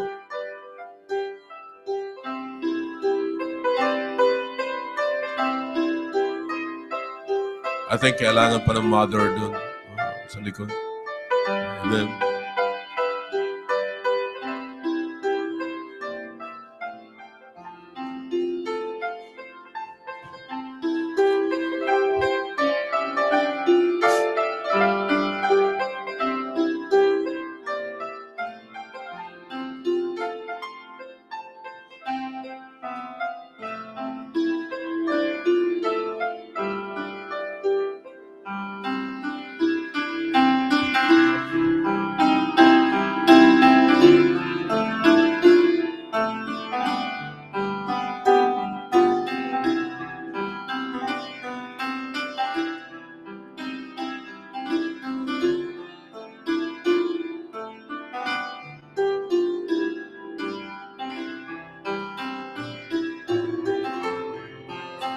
Well, all right. Huwag po natin kalimutan yung pananambahan po natin mamaya. Let's have a great time this afternoon. Let's bring more people this afternoon, kapatid. At yung mga na-invite po natin, balikan po natin ngayong hapon. And also, yung ating mga kapatiran na hindi po nakasama ngayon, tell them to come. Importante po yung maririnig po nila mamaya. You see, sapagkat mamaya ay itatakil ko po yung mga controversy, no, na mga gumagapang po ngayon sa napakaraming churches. Nakakaawa po ngayon. Sana nga lahat ng mga churches ay marinig nila ito. But anyway, so papakita ko po sa inyo kung bakit napakahalaga po ito. Okay? So mamaya, don't miss it. You come as early as you can. Okay? Mamaya ay magsisimula na tayo mamaya ng reporting ng mga papakita natin ng mga area, mga kapatid, no? Yung mga pictures, kung anong nangyayari po doon sa kanilang lugar, you know. kung ano nangyari sa kanilang area, patungkol po doon sa ating programang Tulong sa Magulang, Tulong sa Bayan. Ano po? And siguro pwedeng mamaya kahit mga dalawang area leaders mag-present mamaya. Ay mas maganda po mga kapatid. Okay? And makita, alam nyo, kahapon, tinitignan ko po yung mga video, yung mga nangyayari. I'm telling you, minsan kapatid, alam nyo, kung saan nangyayari yan, parang binabaliwala lamang natin. Pero pag nakita po natin yung mga churches na walang programang katulad yan, doon yung ma-appreciate kung gaano kaganda po yan. Actually, kahapon, meron akong pinasahan. Sabi niya sa akin, Pastor, kayo lamang po ang gumagawa niyan. You know, and how I wish, kapatid, na masisimulan na kaagad natin yung level 2. Naghahanap lang po ako ng Naghahanap lamang po ako ng holiday. Kasi pagka may holiday, gusto ko marami naka-attend ng level 1 ay maka-attend kayo ng level 2. Okay? Kasi mahalaga, talagang grabe mga kapatid. At tinitignan ko, ako po ay patuloy na, binabalikan ko yung mga history sa iba't ibang mga bansa, talagang mafa-fire up ka habang nakikita mo. Yung iba, mga kapatid, alam niyo po ba, may mga bansa na wala namang silang Biblia pero may karakter. Doon ka magtataka. Kaya lahat po yan, ay inaaral ko po lahat yan. Okay? Alright, kung paano nangyari yan. Alright, minsan wala po silang Bible eh. Pero mas maganda pa ugali nila kaysa mga Kristiyano na may Bible. Yeah. Pero kaya kong i-explain yan kung bakit nangyayari po yan. Okay? Alright, shall we all stand please? And again, huwag nating imimiss mamaya ang pananambahan. Are you blessed this morning? Amen? Alright, at mamaya po uli, magkita-kita ulit tayo at huwag niyong kakalimutan ang ating pong pananambahan. Tayo po yung manalangin. Dakilang Diyos, marami po salamat sa natapos na gawain. Ngayon kinakausap po ang mga bisita po namin. Iligtas niyo po ang hindi paligtas at bigyan niyo po ng pusong masunurin na ligtas na upang sila po'y sumunod sa tubig ng bautismo. Magpalain niyo po ang lahat ng mga gawain na ito. At mamaya ibalik niyo po kami at 4 o'clock upang patuloy ka po naming purihin, sambahin sa Espiritu at katotohanan. Salamat sa ginawa niyo po sa aming kalagayan. Salamat sa comfort ng inyong salita. Tunay nga po, Panginoon, na kayo po ang aming Diyos na buhay at totoo po na hindi niyo kami iniiwanan. You are always with us. Thank you at pagpalain niyo po ang mga anak niyo po nakakain po ngayon ng lunch. Yung mga wala pa po ng lunch, pagkalooban niyo po sila ng lunch. At ganun din po, Panginoon, yung mga meron na ay patuloy niyo pong pagpalain, Panginoon. At mamaya, umaasa po kami na patuloy kayong magtatrabaho po sa buhay po namin. Ito po ang aming dalangin. Pasalamat sa pangalan po ni Jesus. Amen. All right, thank you and enjoy your lunch and enjoy the rest of the day and see you at 4 o'clock this afternoon. God bless you all and God knows I love you all.